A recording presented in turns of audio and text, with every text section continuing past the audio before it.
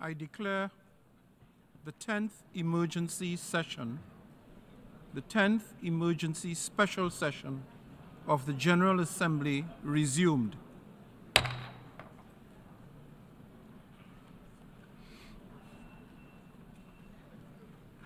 Members will recall that in paragraph 14 of its resolution ES 10/21 of 27th October 2023, the Assembly decided to adjourn the 10th emergency special session temporarily and to authorize the President of the General Assembly at its most recent session to resume its meeting upon request from member states.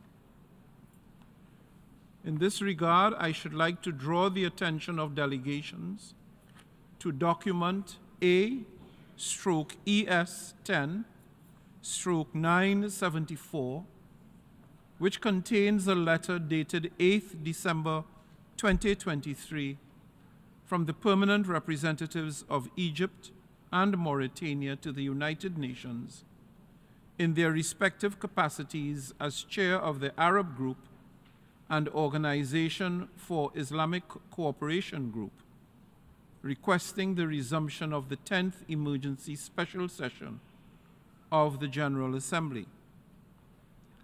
I intend to conduct the proceedings of this meeting in accordance with the rules of procedure of the General Assembly and the past practices of its emergency special sessions.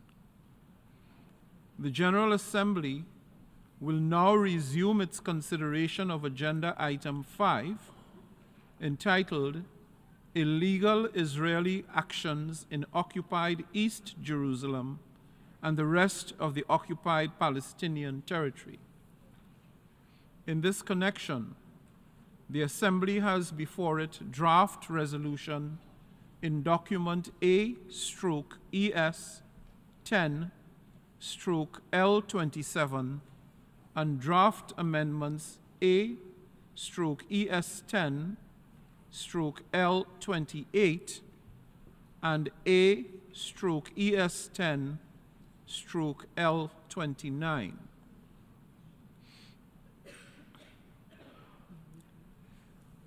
The President will now deliver a statement.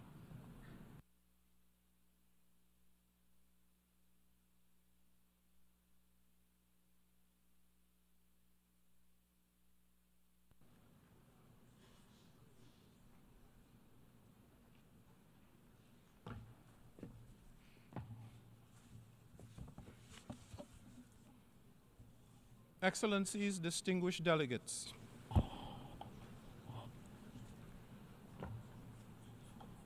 this past week, it was with a very heavy heart that I read the letter addressed to me by UNRWA Commissioner General Philip Lazzarini. That letter, on which many of your missions were also copied, highlighted the devastating deterioration of the humanitarian situation in the Gaza Strip. As Commissioner General Lazzarini himself predicted in his letter, the situation has since deteriorated further. Right now, what we are seeing is an onslaught on civilians, the breakdown of humanitarian systems, and profound disrespect for both international law and international humanitarian law. As I said before, even war has rules, and it is imperative that we prevent any deviation from these principles and values, the validity of which resides in their universal application. Tens of thousands have been killed, almost 70% of them women and children. Even more have been forcibly displaced by the incessant violence, with nowhere, I repeat, nowhere safe to go. And the targeting of hospitals, schools, and UN-provided shelters, now so overcrowded that they have ceased to function as safe havens, continues unabated. All the while, the blockade on humanitarian assistance has made the delivery of urgently needed life-saving aid near impossible. Excellencies, clearly, what we are witnessing is the unprecedented collapse of an already crumbling humanitarian system in real time. It is incumbent upon us, as the United Nations, to bring an immediate end to the suffering of innocent civilians, the mounting death toll of those who are not, I repeat, are not combatants in this war, and to this untenable humanitarian catastrophe. Thanks to several countries' relentless efforts, a temporary humanitarian truce enabled the release of hostages, the freeing of detainees, and the delivery of some aid. However, since the 1st of December, we are witnessing the resumption of violence with a kind of ferocity that one asks, what more next? Civilians should never undergo the level of suffering we are currently witnessing. And again, I ask, how many more thousands of lives must be lost before we do something? No more time is left. The carnage must stop. For as long as this violence persists, a political solution to this conflict will continue to be undermined.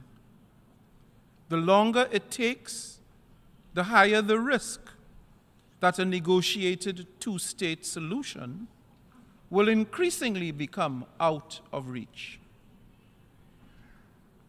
So the fact of the matter is, quite simply, the violence must stop.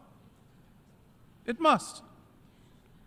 I therefore once again add my voice to the demand of for an immediate humanitarian ceasefire. We have 1 singular priority, only one: to save lives. Excellencies, casting our gaze towards the future, we must assess the situation with honesty in our hearts, truth in our words, and a commitment to peace as our utmost ambition.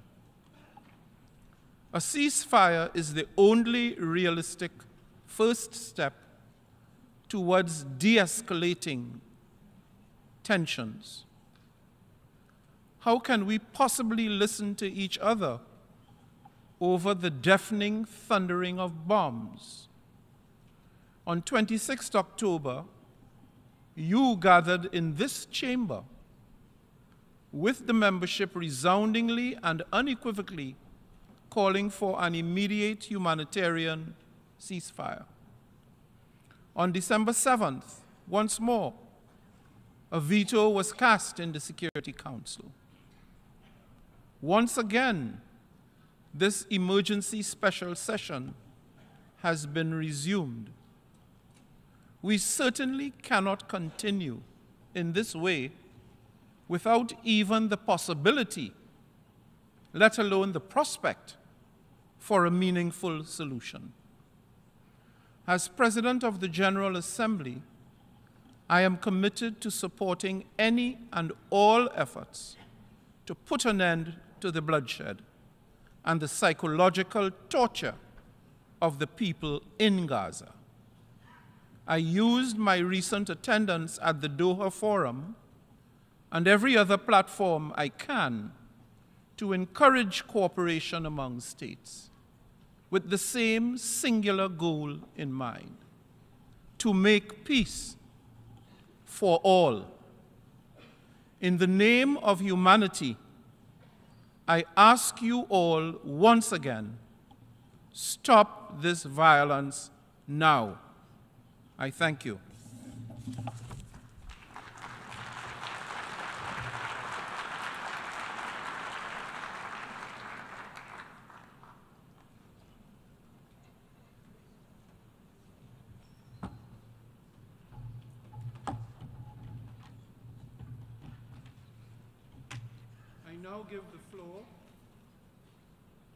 I now give the floor to the distinguished representative of Egypt to introduce draft resolution A/ES 10/L27.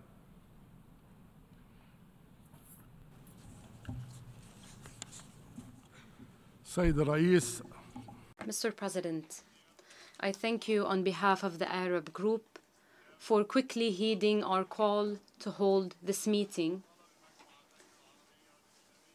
The call from the Arab and Islamic groups in an attempt to overcome the obstruction of the Security Council's attempts to shoulder its responsibilities by calling for an immediate humanitarian ceasefire in the Occupied Palestinian Territory.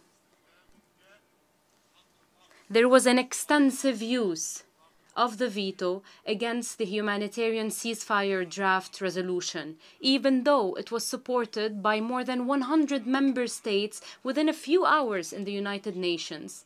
This is a sign that the majority of the international community is well aware of the seriousness of the current situation and its repercussions, its tragic repercussions on international peace and security.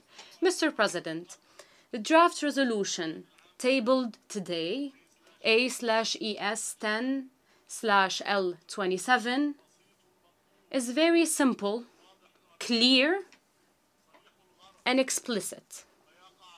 It only includes 4 operative paragraphs. However, the implementation of these paragraphs has yet to happen by the international community for 2 months. Even though the tragic humanitarian situation is unbearable for the Palestinians, they are subjected to barbaric attacks by Israeli occupation forces against civilians in Gaza. This has led to an unbearable humanitarian suffering. It has threatened international peace and security. This is why the Secretary General of the United Nations, and for the first time since he took office and for several decades, decided to invoke Article 99 of the UN Charter to call specifically for what this draft resolution is calling for, namely a humanitarian ceasefire. Because the Israeli aggression destroyed the health system, there are concerns of a demise of the public order and the humanitarian support system in Gaza. It is impossible to provide humanitarian assistance there, and this is why the Commissioner General of UNRWA spoke to you and sent you a letter to shed light on the deteriorating humanitarian situation in Gaza and its impact on UNRWA's capacity to shoulder its mandate and how it affects the safety and security of UNRWA staff. Mr. President, the Arab group stresses that the efforts by a minority of states that are standing against international public opinion, which is calling for a ceasefire, are using void pretexts and justifications in saying that Israel has the right to defend itself. This is a deliberate sign. And we would like to say that this right does not apply to Israel because it is the occupying power. It's occupying the occupied Palestinian territories. And this right does not absolve Israel from committing to the implementation of international law and protecting innocent civilians, women, and children during wars. These tragic attempts are a despicable sign of double standards. Some countries are calling for stopping the aggression, stopping the war, stopping the occupation, and stopping attacks on civilians, and for respecting the international humanitarian law and international law in specific cases. However, and unfortunately and shamelessly, they turn their back to these calls in other situations, especially when they're related to Palestinians and their right to live in security on their territory, in their independent state, to stop the war crimes against Palestinians. Mr. President, ladies and gentlemen, the adoption and the implementation of the draft resolution by the General Assembly today, which is specifically calling for a ceasefire, is the only guarantee for saving innocent civilians. Paragraph 6 of the preamble is very balanced and neutral, despite what some might claim. It stresses the need for protecting civilians from both sides in line with the international humanitarian law. The draft resolution is calling in its operative paragraphs upon all parties to commit to the protection of civilians and the release of all hostages and to ensure humanitarian access. Mr. President, the perpetration of this destructive war will lead to a full-fledged catastrophe. This will unfortunately mean that genocide will be used as a tool for war, completely disregarding international law. This will lead the region to a full-fledged war, and it will jeopardize the credibility of this international organization. Mr. President, the Arab group calls upon all member states to support the draft resolution before you today, to prevent any double standards and to protect international values, to support collective interests and to protect international peace and security. We also call upon all delegations to vote against any amendments proposed because they were not discussed with the sponsor countries.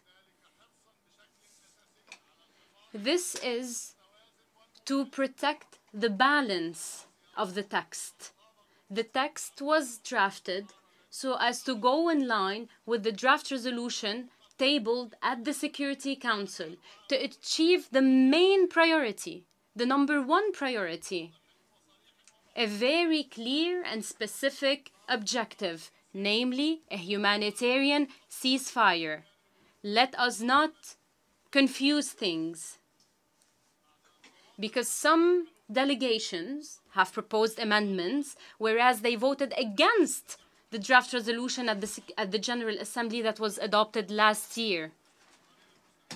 In this emergency special session, which called for a humanitarian pause that will eventually lead to a cessation of hostilities, this unveils the true objective behind these amendments, namely the continuation of the aggression and the bloodshed.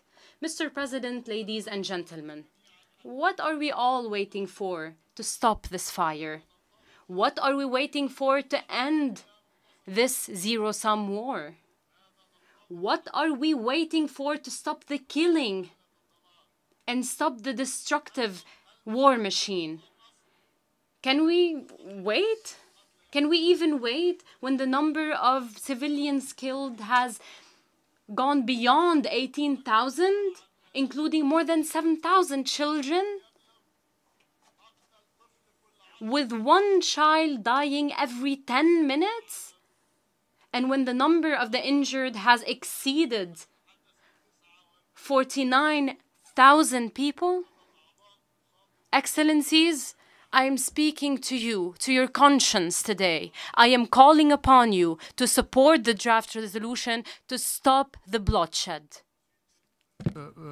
Honorable President, I sincerely ask you, Mr. President, to suspend the debate following the introductions to proceed to take action on the draft resolution A/ES/10/L25 without delay, given the urgency of the situation on the ground and the importance of a global call for an immediate humanitarian ceasefire, with the understanding that the debate would resume immediately after action and the adoption of the resolution, and that emergency session 10 would only be temporarily adjourned after the conclusion of the debate.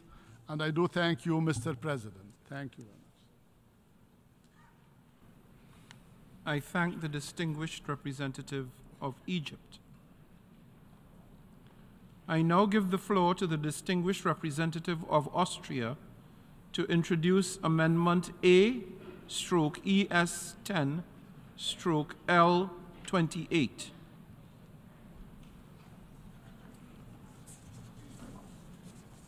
Thank you, Mr. President. Excellencies, colleagues, and friends, I have the honor to introduce to you draft amendment L28 proposed by Austria on resolution L27 entitled Protection of Civilians and Upholding Legal and Humanitarian Obligations. We meet today in this emergency special session to address the dire humanitarian situation in Gaza. Austria is deeply concerned by the escalation following the heinous terrorist attacks by Hamas on Israeli civilians on 7 October. As our President stressed earlier, Austria has also continuously underlined the importance of ensuring the protection of all civilians at all times. Every civilian death is one too many. We have also called on more humanitarian aid to reach those in need and have increased our own contributions to humanitarian organizations. We very much welcome the humanitarian pauses and corridors that enable the release of some hostages and the provisions of urgently needed humanitarian aid. The recent escalation of violence started with Hamas' brutal, indiscriminate terrorist attacks across Israel on 7 October, and this deserves to be condemned in the strongest possible terms. As any state that suffers such an attack, Israel also has the right to defend its citizens in line with international law and international humanitarian law, and will therefore also support the amendment introduced by the United States. Austria has thoroughly considered the draft resolution before us today. We recognize the efforts by the Arab group to present a short and concise text, and we welcome that this text, in comparison to the resolution presented in October, explicitly demands the release of all hostages and also demands humanitarian access. However, this resolution falls short in many ways, including the right of Israel to ensure its citizens are safe and in naming the terrorist group responsible for the taking of hostages. The innocent children, women, and men held captive in Gaza have not simply disappeared or lost their way. They were abducted by Hamas. We can't just ignore this fact. The reports of those freed clearly show Hamas' brutality and complete disregard for human dignity.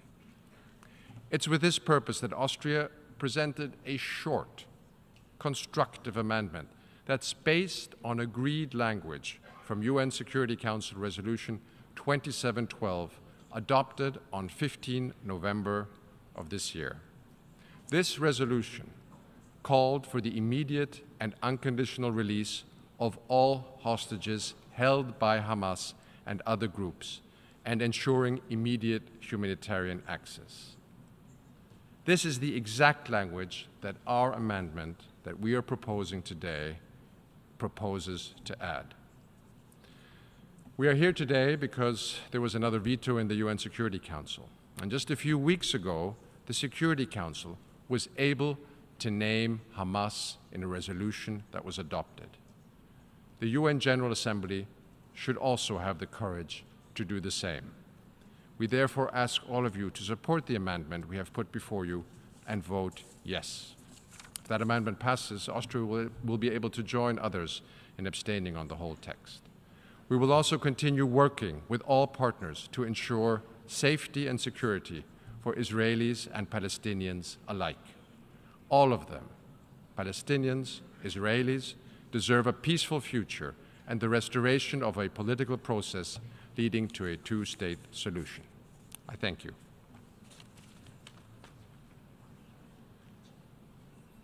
I thank the distinguished representative of Austria.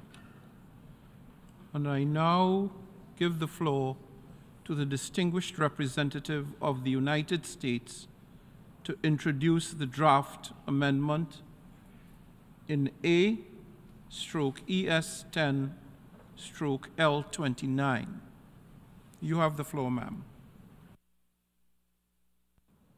Thank you, Mr. President. Colleagues, the last 2 months have been nothing short of devastating.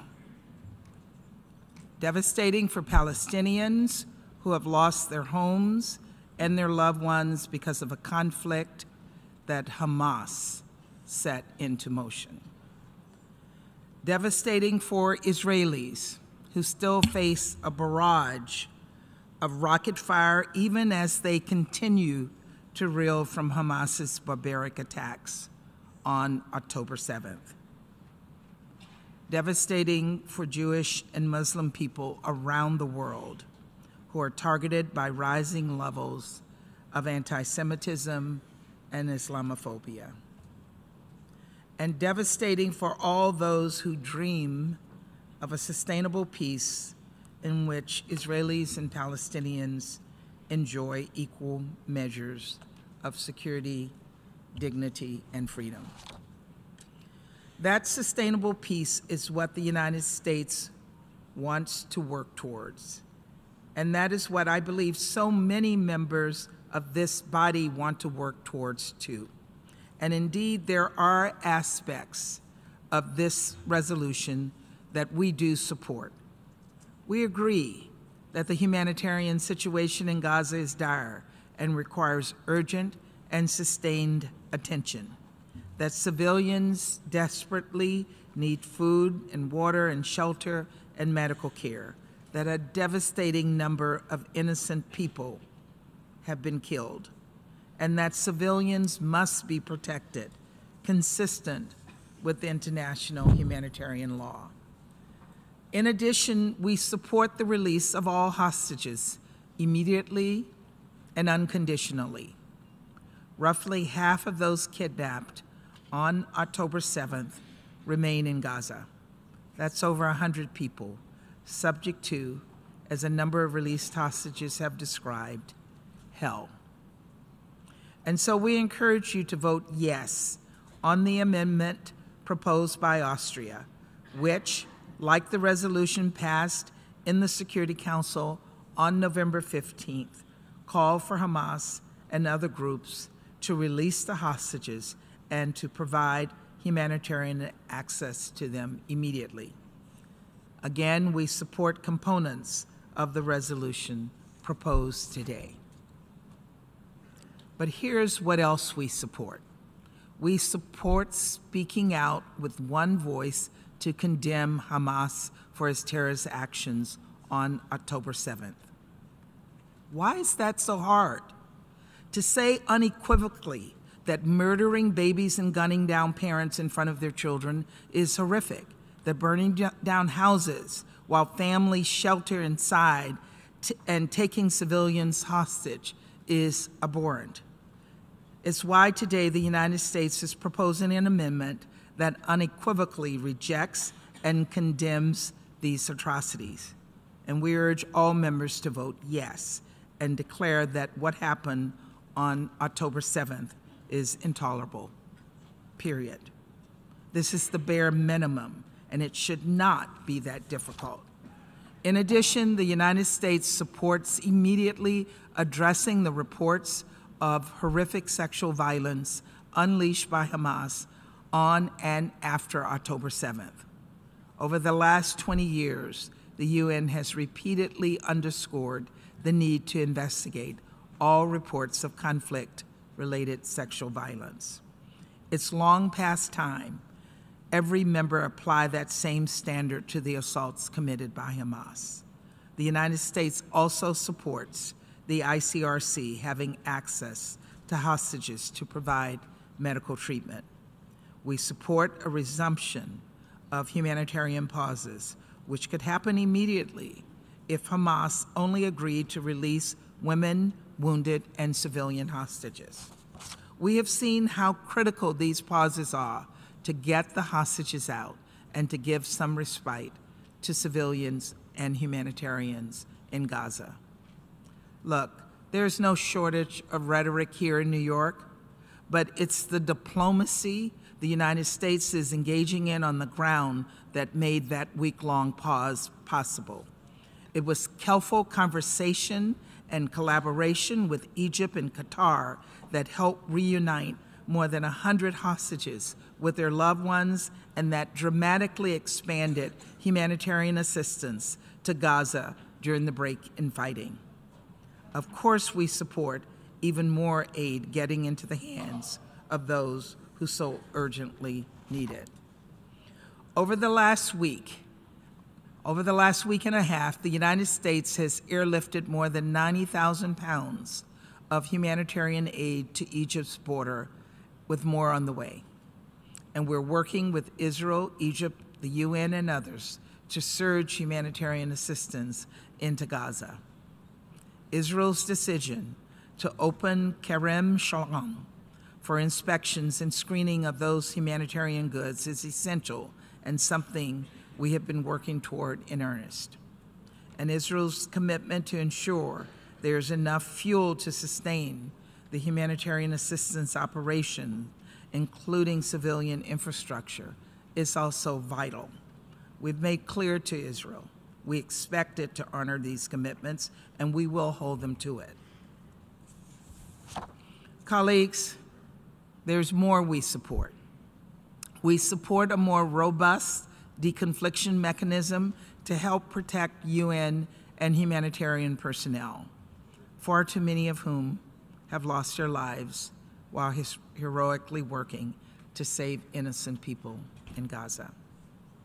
We support affirming that Israel, like every single country on earth, has the right and the responsibility to defend its people from acts of terrorism. Because we know that Hamas intends to repeat the horrors of October 7th again and again and again. A senior Hamas official said so himself on television. Indeed, it was Hamas that broke the 7-day pause last month by committing a vicious terror attack in Jerusalem, firing rockets into Israel, and then failing to release the hostages it had pledged to release. Let's be realistic here. This is a terrorist group that no member state would tolerate living next to. So long as Hamas remains driven by its murderous ideology, any ceasefire right now would be temporary at the best and dangerous at worst.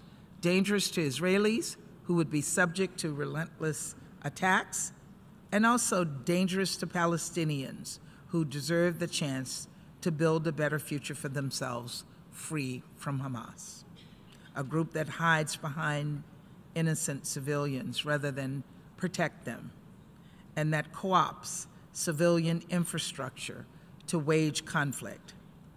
Of course, how Israel defends itself matters. Israel must avoid mass displacement of civilians in the south of Gaza.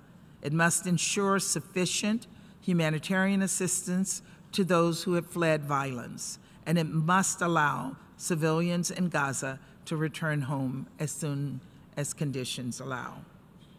We will continue to press at the highest levels for this and for the protection of civilians as Israel pursues legitimate military objectives. Because perhaps most of all, while we cannot support a one-sided Security Council or General Assembly resolution that ignores so much of what we all stand for, we desperately want to see an end to the cycle of unceasing violence. Colleagues, our goal must be to stop the death, the devastation, and the destruction for the long term. And that is simply not a future Hamas wants to see.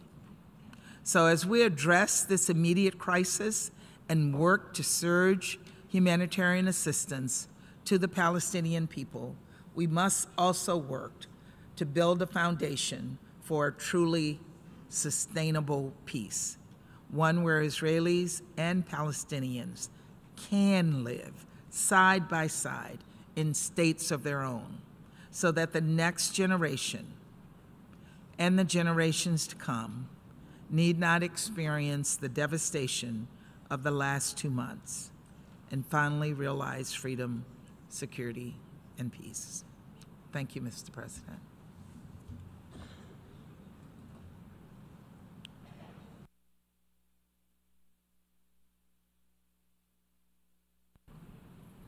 I should like to thank the distinguished representative of the United States.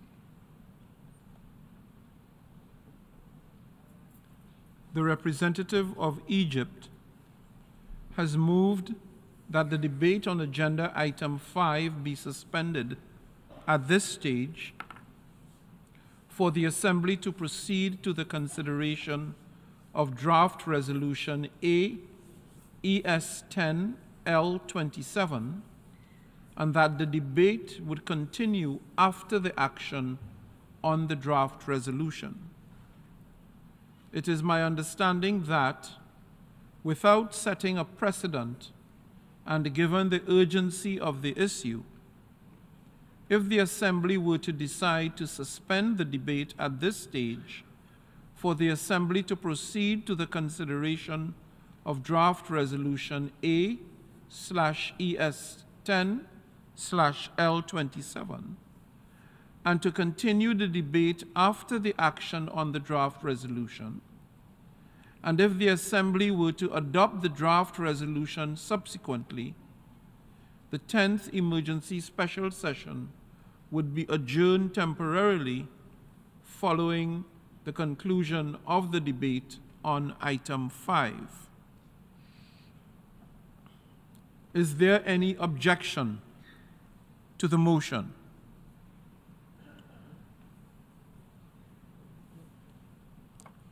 I see none. It is so decided.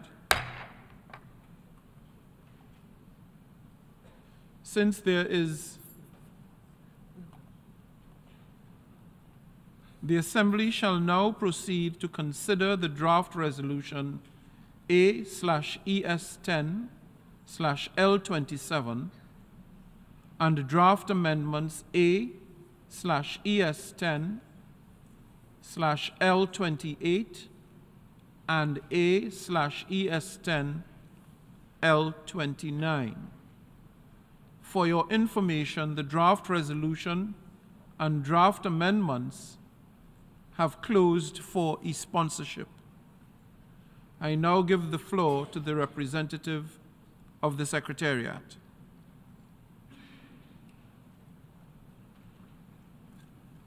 Thank you, Mr. President.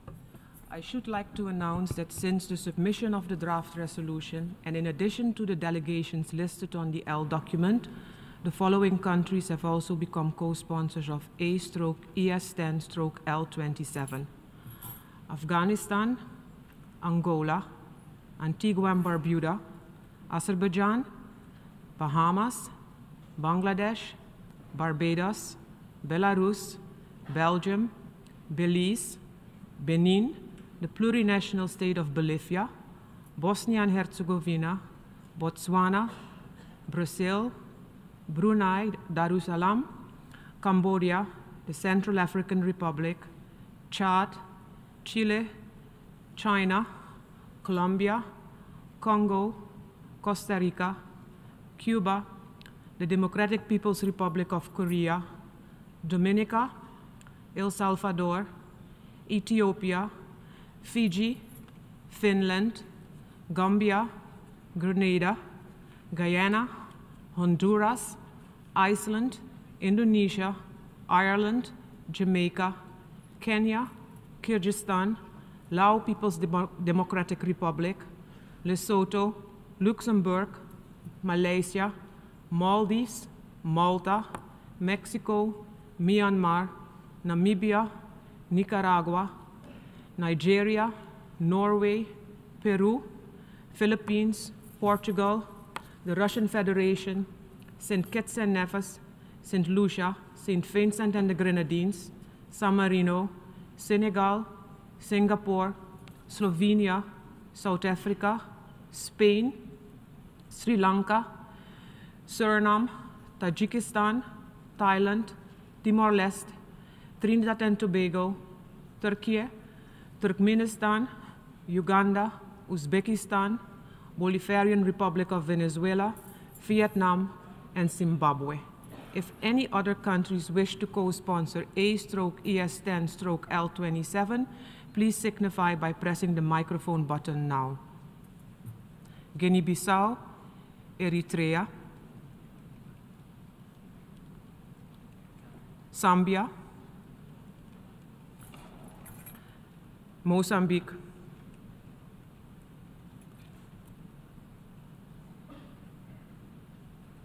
Mozambique I already said, so that's it for this one. And then I would like to go to L28, and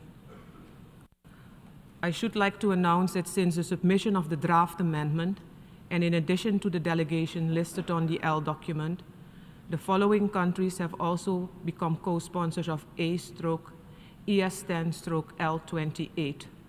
Albania, Canada, Cyprus, Czechia, Greece, Japan, Lithuania, Montenegro, Ukraine, and the United States of America. If any other countries wish to co-sponsor A/ES10/L28, please signify by pressing the microphone button now. United Kingdom, Fiji, Papua New Guinea, Micronesia,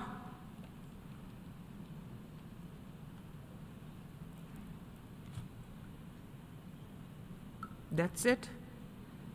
And then I would like to go now to L29.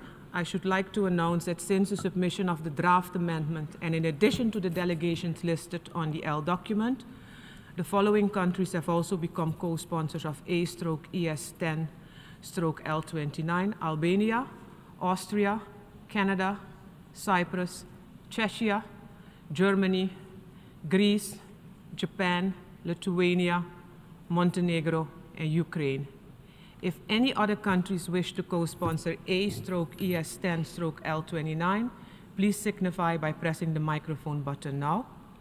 United Kingdom, Fiji, Micronesia, and Papua New Guinea. Thank you, Mr. President.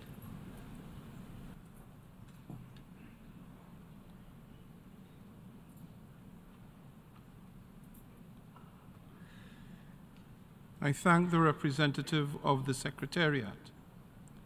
The Assembly will now proceed to take action on the draft resolution contained in A/ES10/L27 and amendments thereto contained in A/ES10/L28 and A/ES10/L29.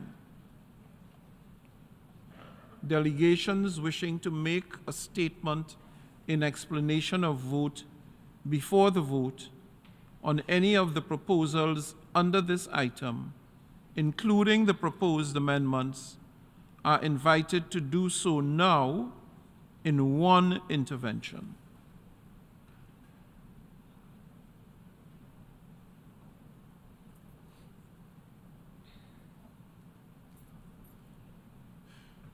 Before giving the floor for explanations of vote before the vote, may I remind delegations that explanations of vote are limited to 10 minutes and should be made by delegations from their seats. I now give the floor to Pakistan.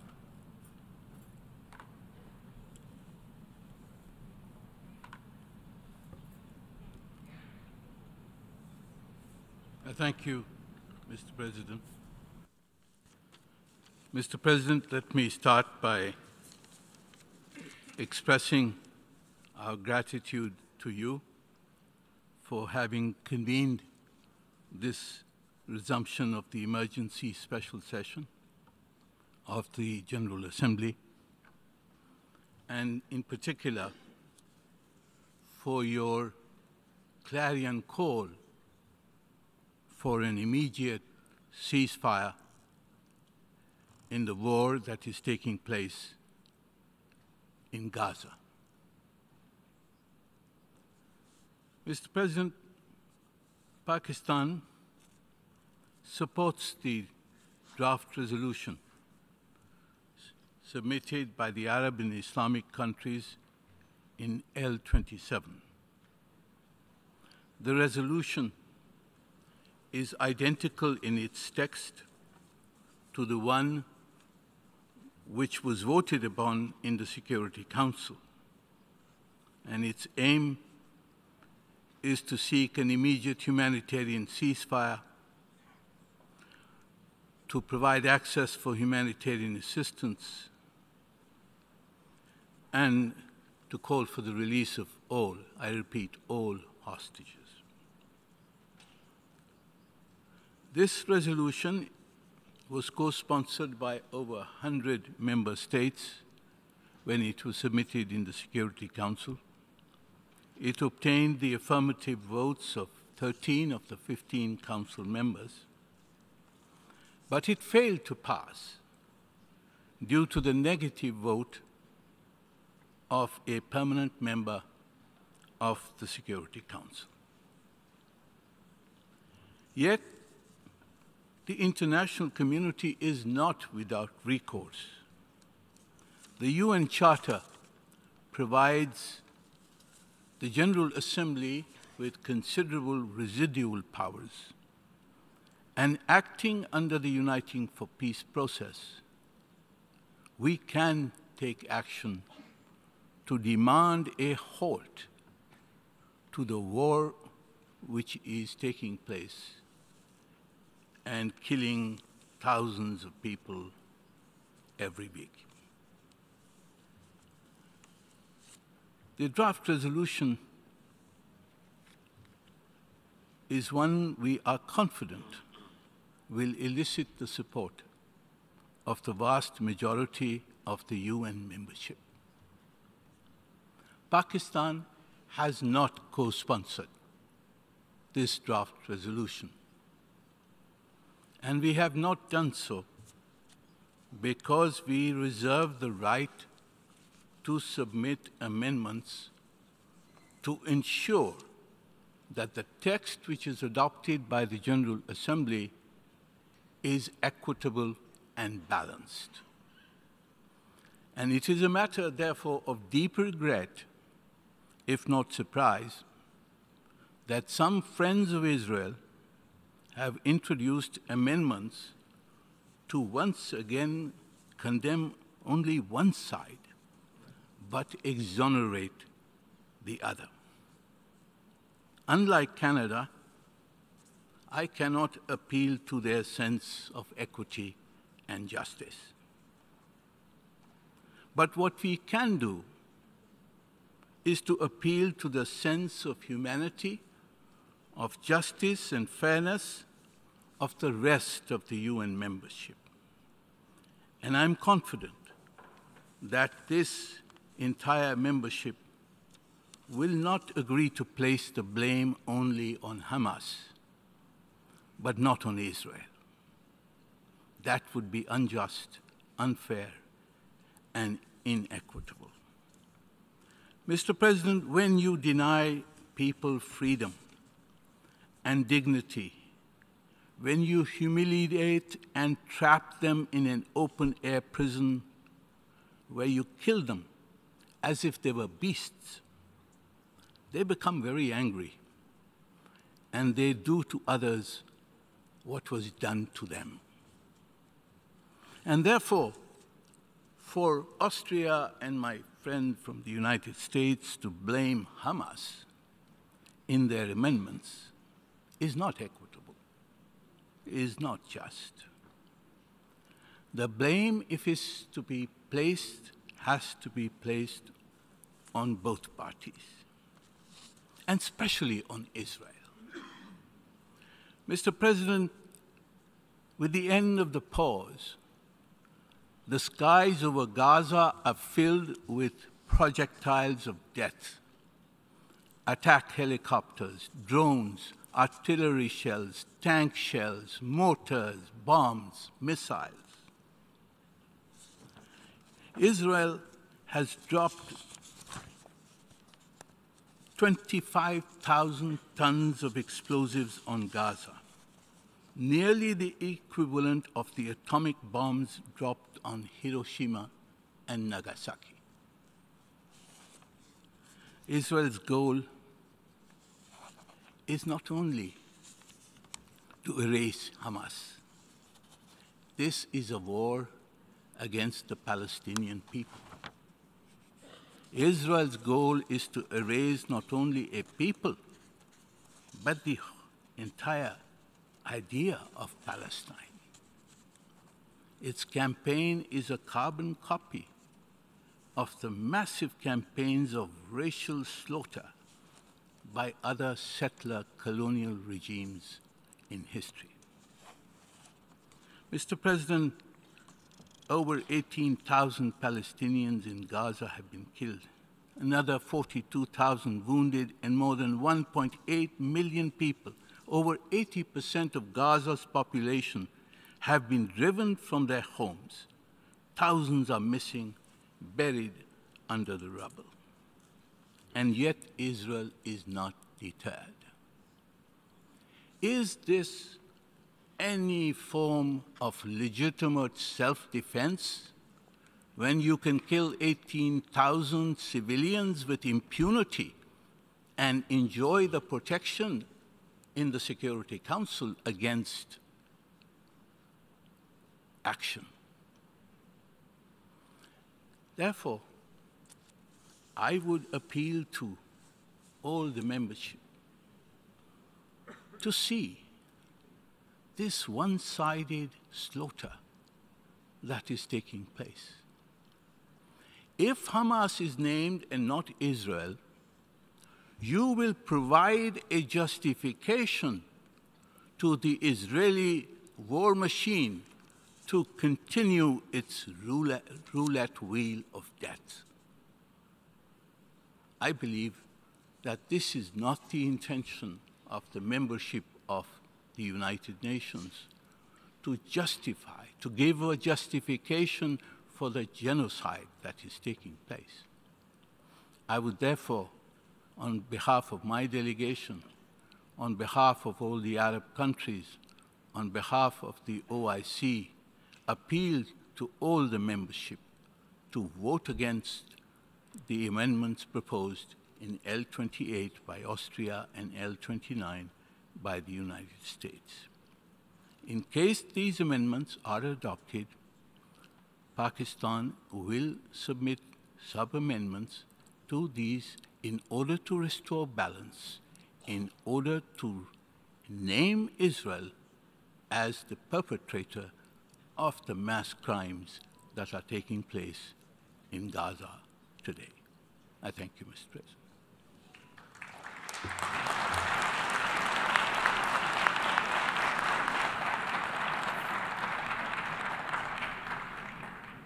I thank the representative of Pakistan, and I now call on the representative of Israel to take the floor.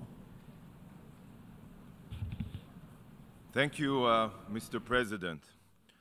Mr. President, again, we find ourselves about to vote upon yet another hypocritical resolution.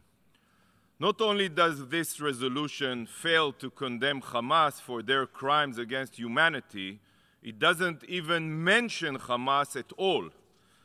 This is a resolution that will only prolong the death and destruction in the region. That is precisely what a ceasefire means. Colleagues, on October 6th, there was a ceasefire, and it was abruptly violated. Not by Israel, but by 3,000 Hamas Nazis who invaded my country, raping women, beheading babies, burning families alive, and deliberately exterminating innocent civilians like insects. What would your countries do if you were in Israel's shoes? Call for a ceasefire? What would Moscow do? Beijing? Istanbul? How would you respond? Everyone here knows exactly. On December 1st, there was another pause in place.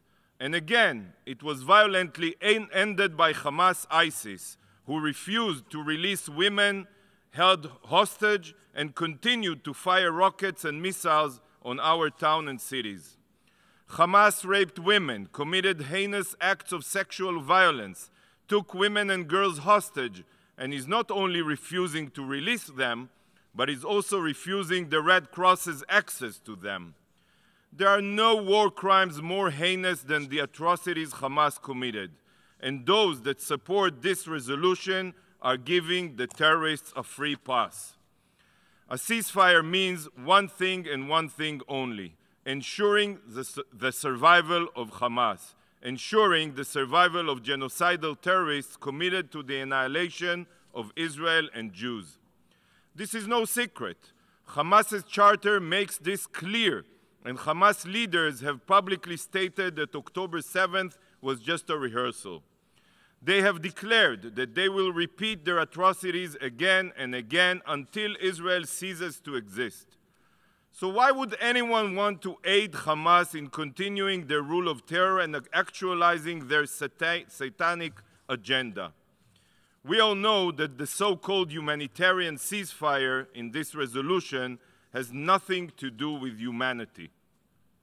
Israel is already taking every measure to facilitate the entry of humanitarian aid into Gaza. Thousands of aid trucks have entered with tens of thousands of tons of humanitarian aid. Field hospitals have been constructed. Floating hospital ships have been docked. And the only reason more aid is not entering Gaza is because UN bodies refuse to solve the logistical difficulties preventing all aid trucks waiting in Rafah from entering. If this resolution's true intent was humanitarian aid, it would be focused on improving the UN's logistical capabilities, not on a ceasefire. A ceasefire will only benefit the terrorists that steal the humanitarian aid for themselves. It will not benefit the people of Gaza. Is this your solution? What will happen the day after the ceasefire? Will this bring peace and stability to the region? Of course not. A ceasefire is a death sentence for countless more Israelis and Gazans. By voting in favor of this resolution, you are supporting the survival of jihadist terror and the continued suffering of people of Gaza. The exploitation of the Palestinians has made the UN a moral stain on humanity. Why are you continuing to allow them to make the United Nations irrelevant? If this body's intentions are just, why don't you just start by demanding a ceasefire only from those responsible for violating the past too? Why don't you hold the rapists and child murderers accountable? The time has come to put the blame where it belongs, on the shoulders of the Hamas monsters. But this resolution does not even condemn Hamas. It doesn't even mention Hamas.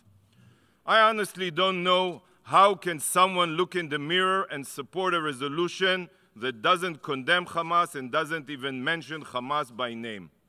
So at the very last, I urge you to vote for adding a condemnation of Hamas to the resolution. But you know what? I have an idea. If you want a real ceasefire, here is the right address. This is the phone number of Hamas's office in Gaza. You can all call +970 599 3765 and ask for Yihya Sinwar. Tell Hamas to put down their arms, turn themselves in, and return our hostages. This will bring a complete ceasefire that will last forever. So why are you not doing this? Why are you not holding Hamas accountable? Ironically, today is the United Nations International Day of Neutrality, the day on which the UN reminds itself to be an impartial mediator in de-escalating conflict. Ignoring the war crimes of genocidal terrorists on today of all days, this body further proves its utter irrelevance. What a disgrace. But this resolution's absurdity goes further than protecting genocidal terrorists. This resolution is a written paradox. On the one hand, it calls for a ceasefire. Yet, on the other hand, it calls for the release of all hostages, all. Have you forgotten who you are dealing with? Have you forgotten that Hamas, the terror organization holding the hostages, has zero respect for international law? A useless resolution will not secure the release of hostages. In fact, Mr. President, a ceasefire will only ensure that their suffering is extended at the hands of the terrorists. Hamas does not respond to General Assembly resolutions. Hamas responds only to threats on its survival. Continuing Israel's operation in Gaza is the only way any hostages will be released. This disgraceful resolution serves only one purpose: to try to tie Israel's hands and allow Hamas to continue its reign of terror. Colleagues, this institution was founded in the wake of the Holocaust. It was established to prevent such atrocities from ever happening again. But by supporting this resolution, you are doing exactly the opposite. You are voting in favor of a genocidal jihadist organization. Mr. President, unlike our enemies, Israel believes in life and peace, not brazen violence. No piece of paper, especially one that is adopted by a biased, politicized majority, will prevent Israel from defending itself against those that seek our destruction. Israel is fighting a war for her future. There is not a single member state here, not a single member state here that would act differently in a similar situation. A ceasefire only serves to prolong Hamas's reign of terror, So I urge all member states to vote against this resolution. Thank you, Mr. President.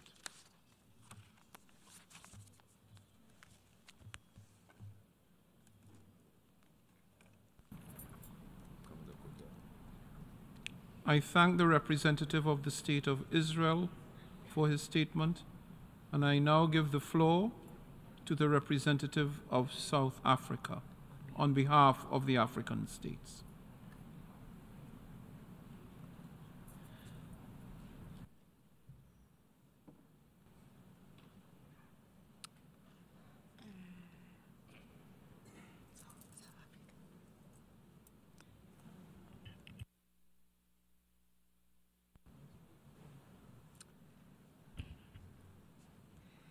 Thank you, Mr. President.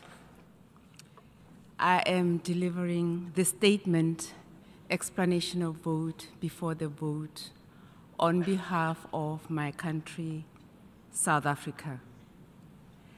We thank you for convening this emergency special session of the United Nations General Assembly, which has been called because of yet another failure of the Security Council to fulfill its mandate. We thank the Arab Group and the OIC respectively for requesting the resumption of the 10th emergency special session of the General Assembly. On 6 December, the Secretary General took the initiative to invoke Article 99 of the UN Charter, bringing to the attention of the Security Council a matter which, in his opinion, may aggravate existing threats to the maintenance of international peace and security.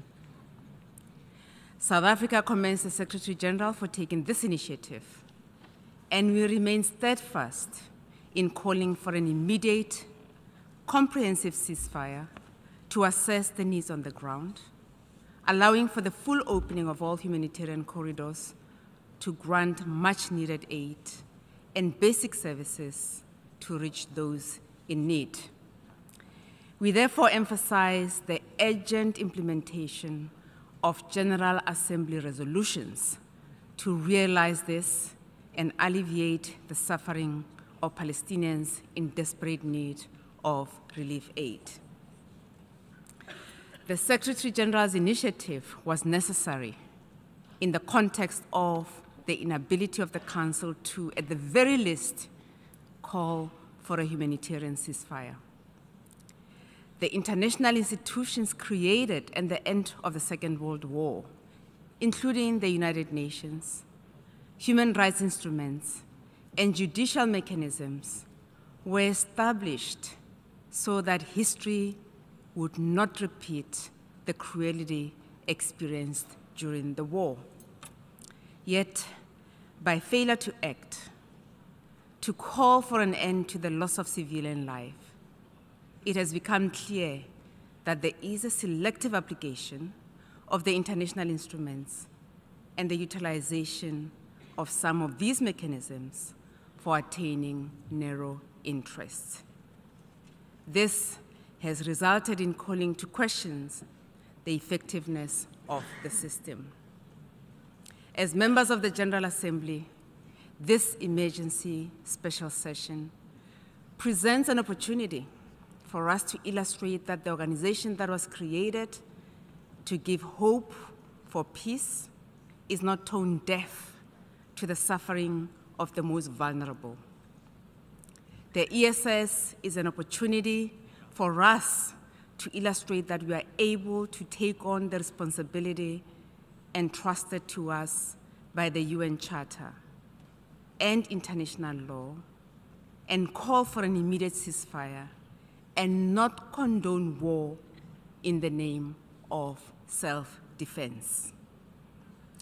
The events of the past 6 weeks in Gaza have illustrated that Israel is acting contrary to its obligation in terms of the Genocide Convention. As a UN member state, and owing to South Africa's painful past experience of a system of apartheid, this impresses on us as member states to take action in accordance with international law.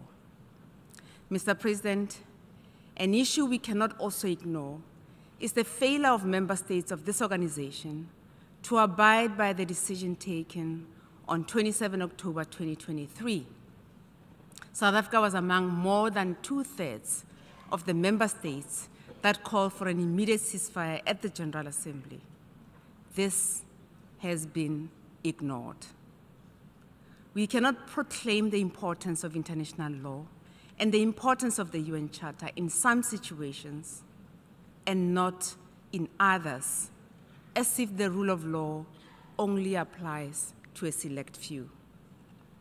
For international law and our moral obligations to be credible, it should be uniformly applied and not be selective. We have all signed the Charter. Let us commit to and respect decisions taken in accordance with the Charter. Mr. President, the lack of meaningful action from the United Nations indicates that more than ever before, reform of the system of global governance so that it is fair, equitable, and has the capacity to respond to the needs of all persons in situations of threat and harm is urgently needed. The system that is needed should not just be a tool for the most powerful countries of the world, but one that provides protection for the most vulnerable. The inadequacy of the UN Security Council, which has a mandate derived from the UN Charter for the maintenance of international peace and security, has become glaring. The Security Council, due to aggravated politicization, has not, at the very least, been able to call for a humanitarian ceasefire to allow for much-needed humanitarian supplies to go to those that need it the most. This once again demonstrates the urgent need for the reform of this body. Mr. President, South Africa supports the G8 draft resolution L27 being considered this afternoon, protection of civilians and upholding legal and humanitarian obligations. I thank you. We have heard the last speaker in explanation of vote before the vote. Before proceeding to take a decision on draft resolution, I wish to address the question concerning the majority required for the adoption of the draft resolution. In light of Article 18, paragraphs 2 and 3 of the Charter of the United Nations, is there any objection to taking action on draft resolution A/ES10/L27 by a 2/3 majority of the members present and voting? I see no objection. The 2/3 majority of members present and voting is therefore required for the adoption of the draft resolution.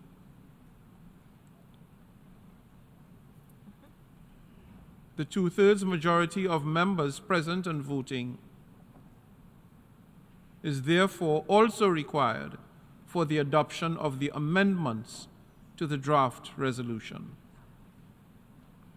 Before we proceed to take a decision on draft resolution A/ES10/L27, in accordance with Rule 90 of the Rules of Procedure, the Assembly shall first take a decision on draft amendments A/ES10/L28 and A/ES10/L29 one by one.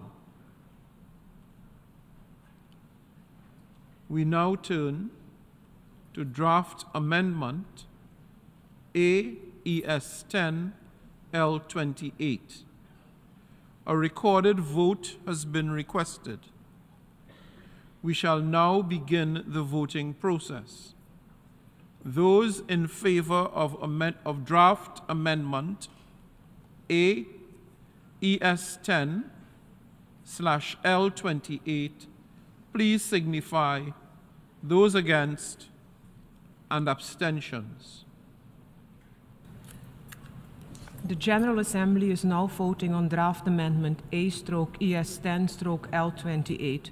Will all delegations confirm that their votes are correctly reflected on the screen? The voting has been completed. Please lock the machine.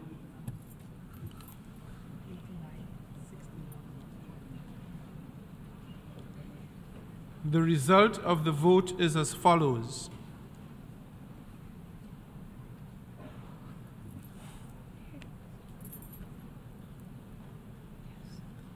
"89 in favor, 61 against, and 20 abstentions.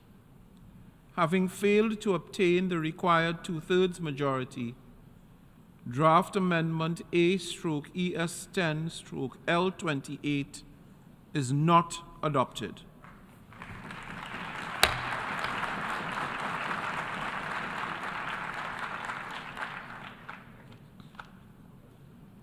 We now turn to draft amendment A/ES10/L29.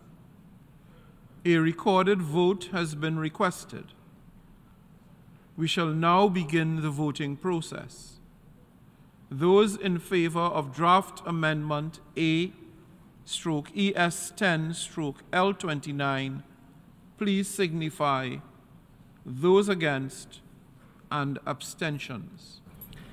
The General Assembly is now voting on draft amendment A/ES10/L29. Will all delegations confirm that their votes are correctly reflected on the screen? The voting has been completed. Please lock the machine.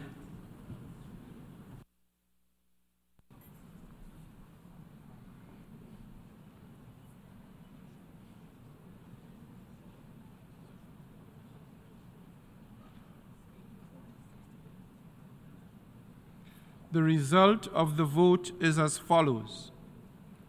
84 in favor, 62 against, 25 abstentions.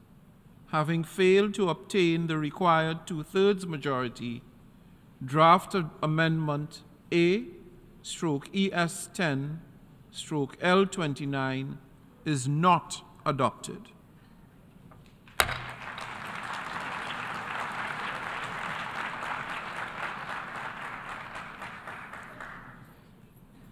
Since draft amendments A/ES10/L28 and A/ES10/L29 were not adopted, we shall proceed to take action on draft resolution A/ES10/L27. The Assembly will now take a decision on draft resolution A/ES10/L27 entitled Protection of Civilians and Upholding Legal and Humanitarian Obligations. A recorded vote has been requested. We shall now begin the voting process. Those in favor of draft resolution A/ES10/L27, please signify. Those against, and abstentions. The General Assembly is now voting on draft resolution A/ES10/L27 entitled Protection of Civilians and Upholding Legal and Humanitarian Obligations. Will all delegations confirm that their votes are correctly reflected on the screen?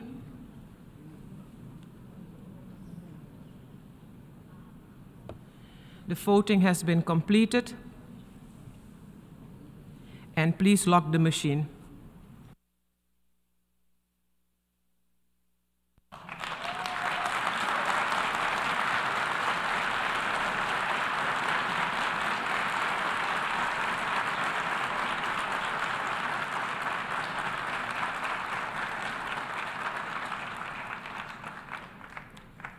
The result of the vote is as follows: 153 in favor, 10 against, 23 abstentions.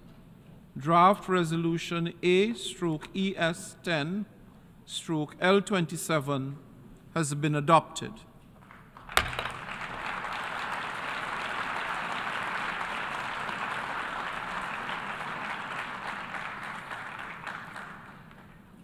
Before giving the floor for explanations of vote after the vote, may I remind delegations that explanations of vote are limited to 10 minutes and should be made by delegations from their seats. I now give the floor to the representative of Belgium.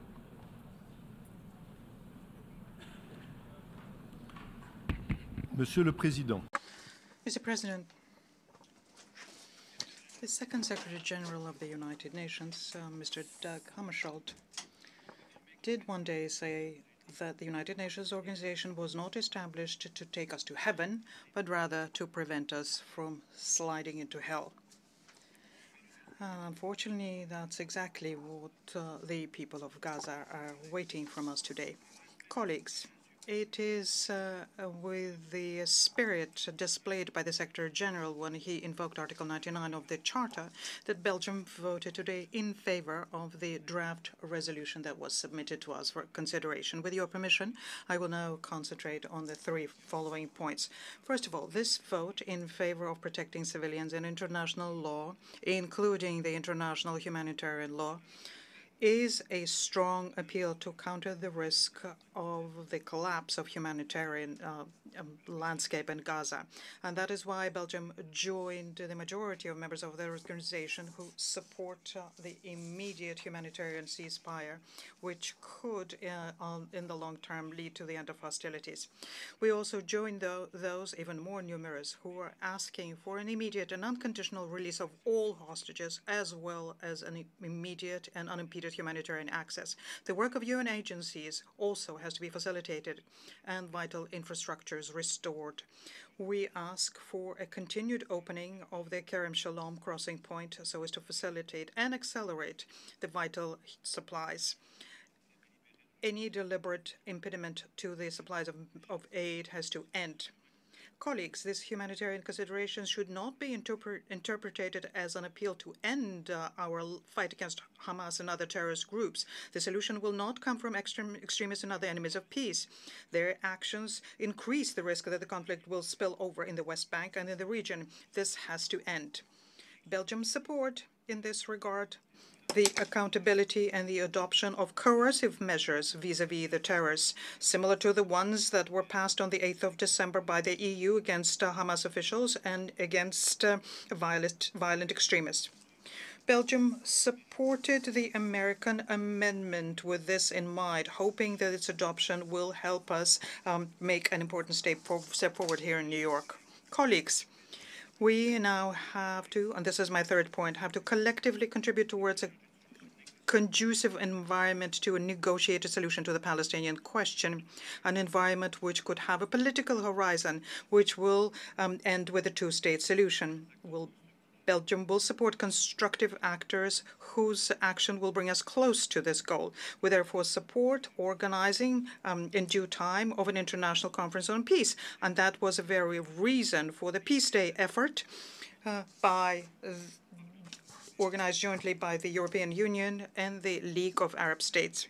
Dear colleagues, we need to work collectively so as to, in the short term, have a humanitarian ceasefire, in the medium term, put an end to terrorist acts and violent extremists, and in the long term, we need to work together to have a lasting solution to this conflict, the kind of solution which would guarantee to Israel the possibility to live in peace and security, and which will realize, finally, the right of the Palestinians to self-determination. I thank you.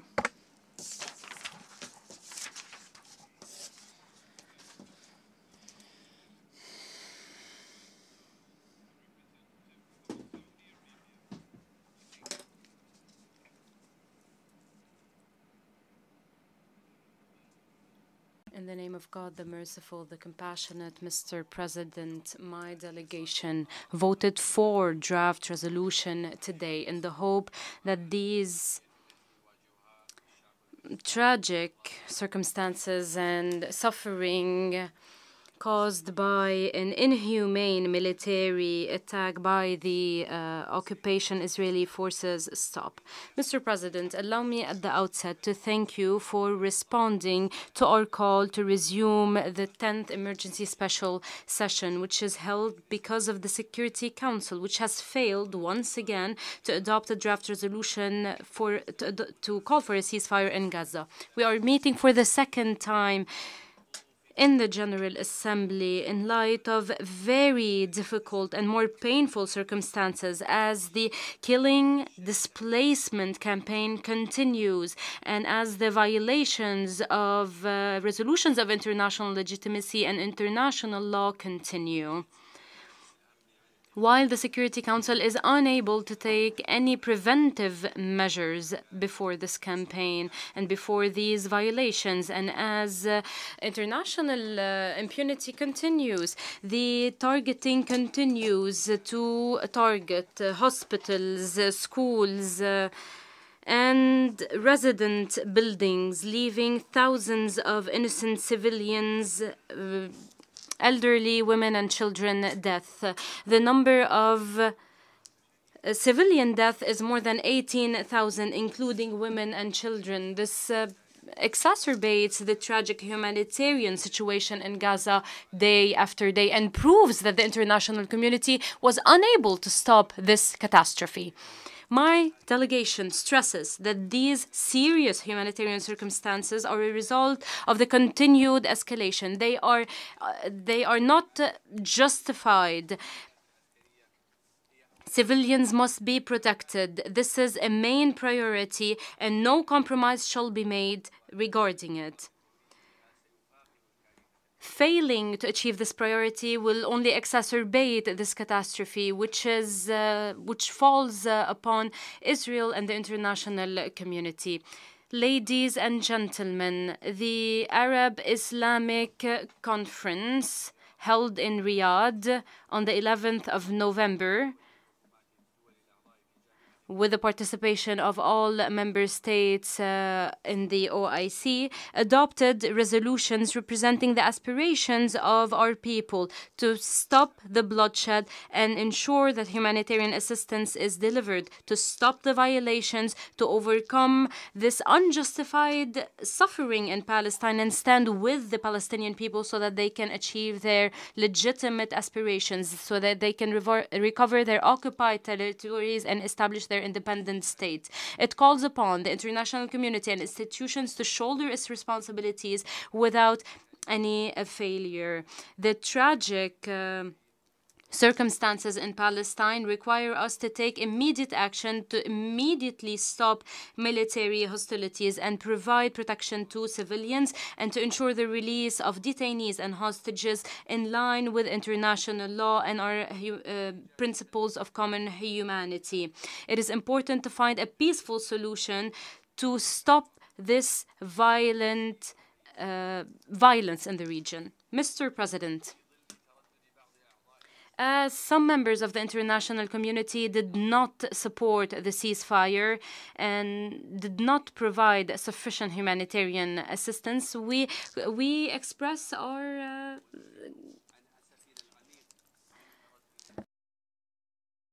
dismay that the Palestinian people are unable to live a dignified life. Once again, we call for a ceasefire to stop the bloodshed, to protect civilians, and to stop the collective punishment inflicted upon the people of Gaza. These are the priorities. We will continue to work for peace, and we will continue to call for the implementation and enforcement of international instruments. The current crisis is a result of the failure of the international community to ensure the two-state solution. It allowed Israel to continue working with impunity This is what led to the current crisis, and this is why we call upon the international community to shoulder its responsibility to immediately stop this war and stop the bloodshed. We stress the need to reach a comprehensive and just solution for the Palestinian question in line with the Arab Peace Initiative, the two-state solution, and the establishment of a Palestinian state with Jerusalem as a capital. In conclusion, we thank all those who supported the draft resolution that was just adopted by a huge majority. This reflects the international position to compel the call for the enforcement of this resolution. Thank you, Mr. President. I thank the representative of Saudi Arabia. And I now invite the representative of India to take the floor. Mr. President, India has voted in favor of the resolution just adopted by the General Assembly. The situation that this august body has been deliberating upon has many dimensions. There is the terrorist attack in Israel on 7 October and the concern for the hostages taken at that time. There is an enormous humanitarian crisis and the large-scale loss of civilian lives, especially of women and children. There is the issue of observing international humanitarian law in all circumstances. And there is the endeavor to find a peaceful and lasting two-state solution to the long-standing Palestine question. Our challenge in this extraordinarily difficult time is to strike the right balance. The gravity and complexity of what the international community faces is underlined by the Secretary-General invoking Article 99 of the Charter of the United Nations. We therefore welcome the fact that the international community has been able to find a common ground to address the multiple challenges facing the region right now. Thank you.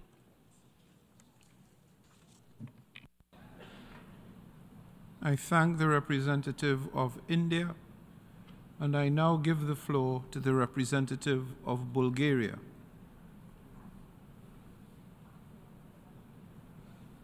Thank you, Mr. President.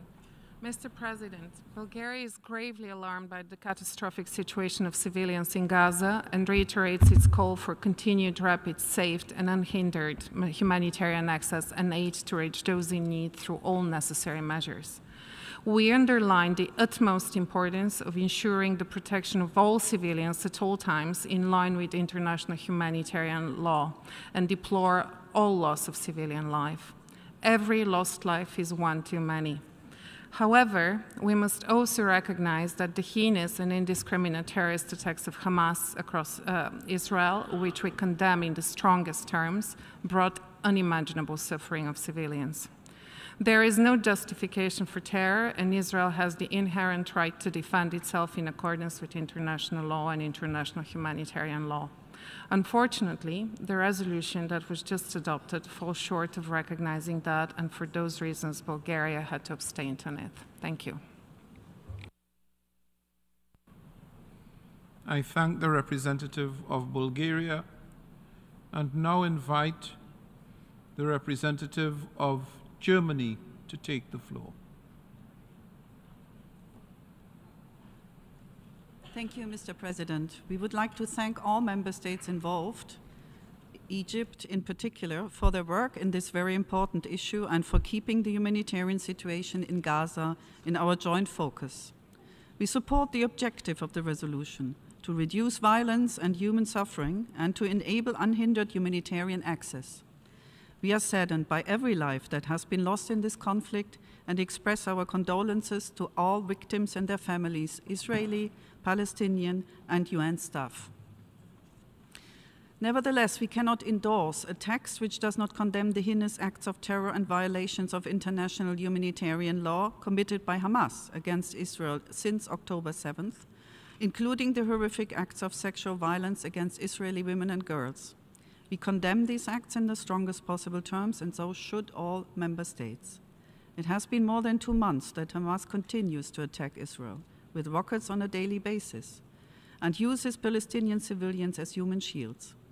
We reiterate our call on Hamas and others to immediately release all remaining hostages and lay down their weapons. We commend efforts undertaken by the United States, Qatar, and Egypt to secure the release of hostages. Mr. President, how can we possibly demand a humanitarian ceasefire while attacks by Hamas continue? Israel has a right to defend itself in accordance with international law and international humanitarian law. At the same time, we will continue to call for humanitarian pauses and unhindered humanitarian access so that assistance can reach those in need. Civilians need to be protected during conflict. It breaks our hearts to witness the immense suffering of the Palestinian population, especially women and children. Germany supports the UN Secretary General's efforts to act to mitigate a humanitarian catastrophe in Gaza and the collapse of the humanitarian system. We will continue to do our utmost to help alleviate the suffering of the civilian population in Gaza, including by supporting humanitarian relief efforts. We will remain committed to supporting the Palestinian people now and in the future. Mr. President, we regret that the resolution before us does not acknowledge Hamas' primary responsibility for starting this terrible conflict with its horrific attack on 7th of October. It is against this backdrop that Germany abstained in today's vote. Mr. President, in the UN we speak the language of international law, of humanity, of peaceful coexistence. This is what unites us. We all must step our efforts to work towards a meaningful peace process, allowing both Israelis and Palestinians to live side by side in peace and security in 2 independent states and in secure borders. I thank you. I thank the representative of Germany, and I now invite the Republic of Korea to take the floor. Thank you, Mr. President.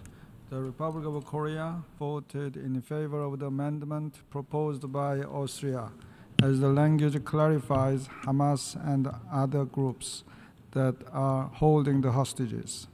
We also voted in favor of the amendment proposed by the United States, as the language clearly condemns the terrorist attacks by Hamas on the 7th of October and the taking of hostages.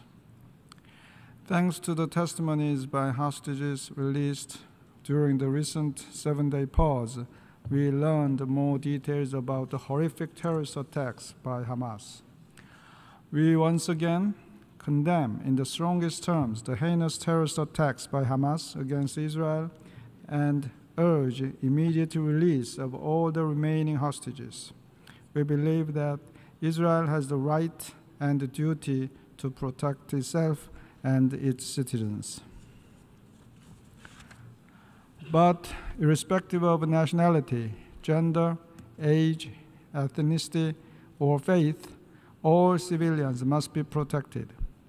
We urge all parties to take measures to protect civilians in accordance with their obligations under the international humanitarian law. Therefore, we voted in favor of the resolution proposed by Egypt, considering that an extended humanitarian pause that can be durably maintained is essential to save the lives of Palestinian civilians and hostages in Gaza. The current humanitarian situation is calamitous, and we need time to save civilian lives and guarantee full, rapid, safe, and unhindered humanitarian access for civilians in Gaza. Far too many civilian lives have been lost, and those alive are also suffering from the lack of requisite humanitarian assistance and essential services. The cessation of hostilities is also needed to facilitate the release of all the remaining hostages held in Gaza. Mr. President, this vicious cycle in the Middle East must stop, and now is the time to redouble our efforts to realize the two-state solution. Sustainable peace in the region can only be achieved through sincere negotiations based on the two-state solution, with both Israelis and Palestinians living side by side in peace within secure and recognized borders consistent with international law and relevant UN resolutions.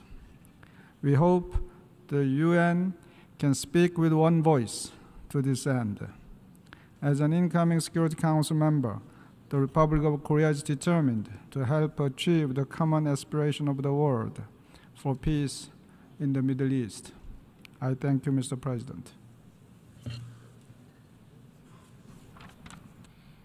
I thank the representative of South Korea, and now I invite the representative of Cyprus to take the floor.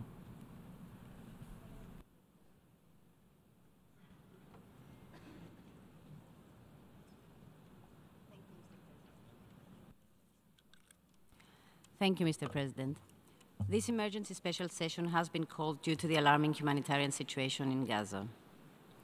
Mr. President, we unequivocally reject and condemn the inconceivable terrorist attacks by Hamas that commenced on 7th October, as well as the deplorable taking of hostages. We demand the immediate and unconditional release of all hostages held, as well as ensuring immediate humanitarian access to them. To this end, we supported the respective amendments because this crisis was not born in a vacuum. We deeply regret that these amendments did not pass. Mr. President, the end of November humanitarian pause allowed for the release of some of the hostages held by Hamas and other terrorist groups, and for greater loads of emergency relief to enter into Gaza. However, many of the hostages still remain captive, and the colossal humanitarian needs in Gaza are increasing by the hour. It is for this reason that we voted in favor of this resolution. Palestinian and Israeli civilians must be protected in accordance with international humanitarian law. International law, including international humanitarian law, must be fully respected. We are also working with partners towards ensuring humanitarian assistance enter Gaza via a dedicated one-way maritime corridor. Given the gravity of the humanitarian crisis, we hope to complement current routes primarily through Rafah to assist in alleviating the suffering. Mr. President, ultimately, the only way forward is reviving the Middle East peace process on the basis of a two-state solution in line with the UN resolutions. We stand ready to support this aim as it is the only way to ensure conditions of sustainable security and stability equally for Israelis and Palestinians alike, and it is a crucial step towards fostering stability in the Middle East as a whole. I thank you. I thank the representative of Cyprus, and I now invite the representative of Australia to take the floor. Mr. President, Australia appreciates the Arab group bringing forward this resolution.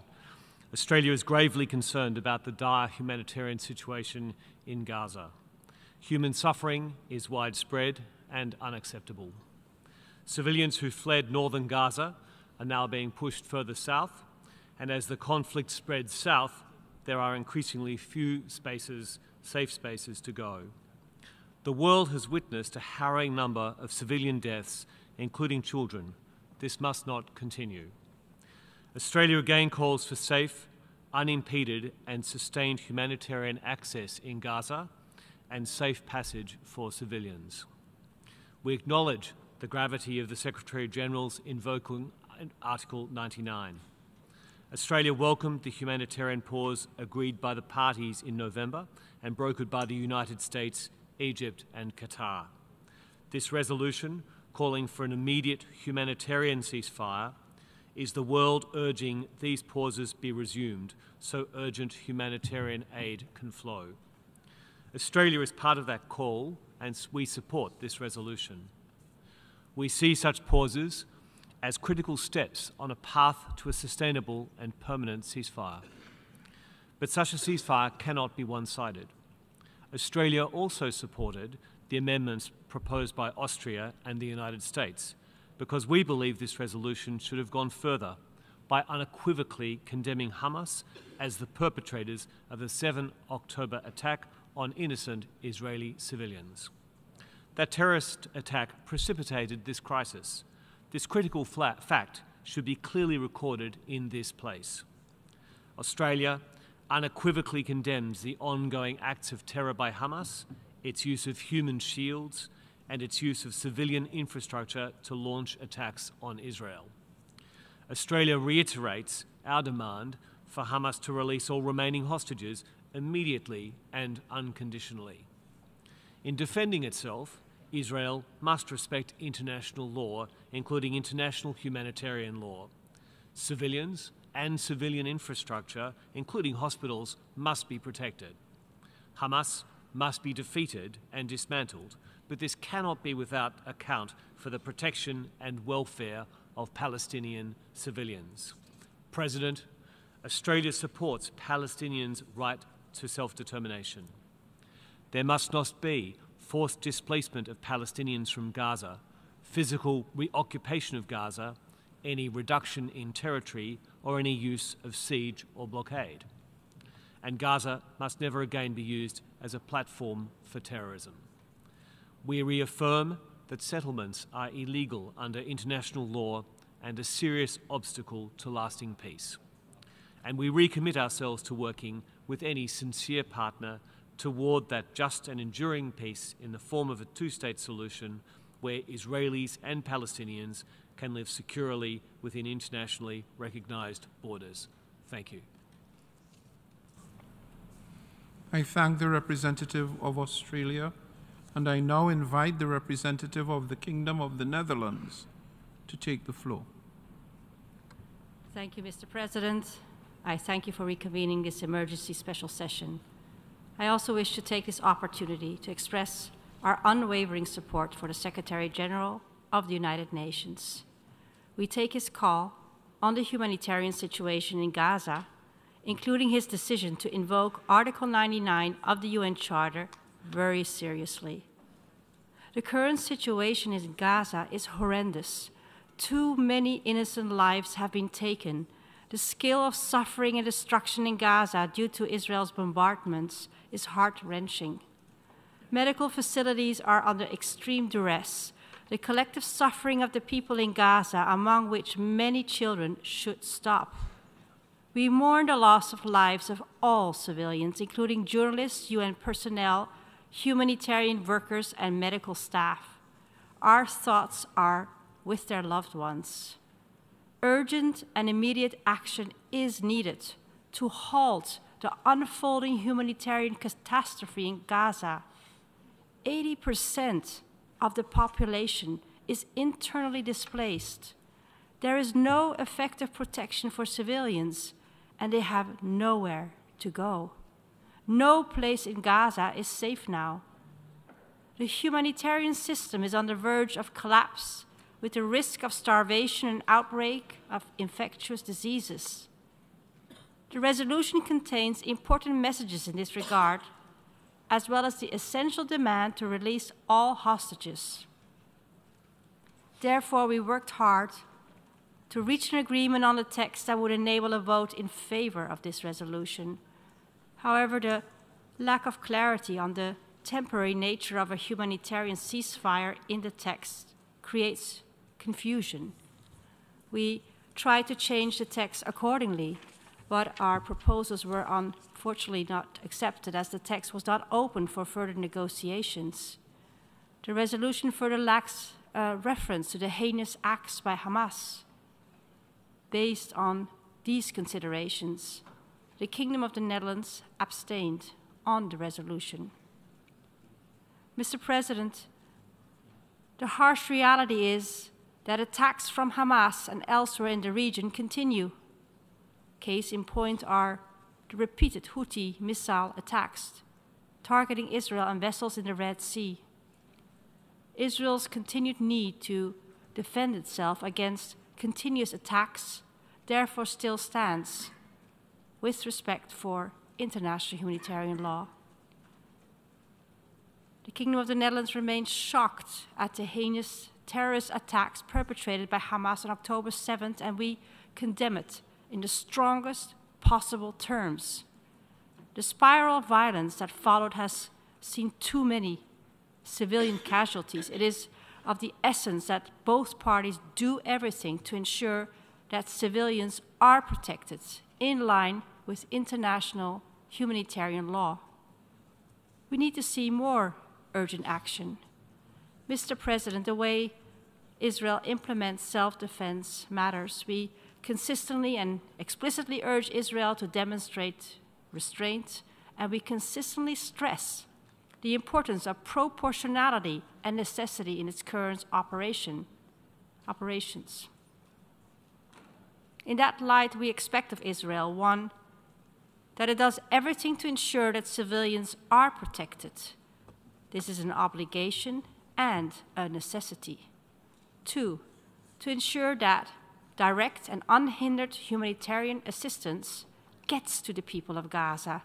This is an obligation under international law. Now that the fighting has resumed and needs in Gaza are escalating, decreasing aid influx is unacceptable. The decision to open Kerem Shalom for the inspection of humanitarian aid trucks is a much-needed step in the right direction, but much more is needed. Aid needs to pass through, including fuel and medical supplies. These goods also need to reach all those in need in Gaza. Three, and we expect Israel to ensure that humanitarian workers are able to work in Gaza safely and without constraints. This is also an obligation under international law. Four, we also reiterate that settler violence is completely unacceptable. Under occupation law, the IDF has an obligation to actively protect Palestinian civilians from violence. Israel needs to act decisively and urgently to stop the settler violence and illegal annexations in the West Bank, which further destabilizes the situation in the region.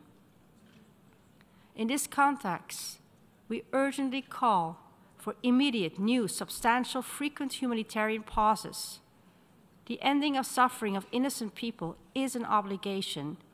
This conflict needs a political solution in accordance with international law. I thank you.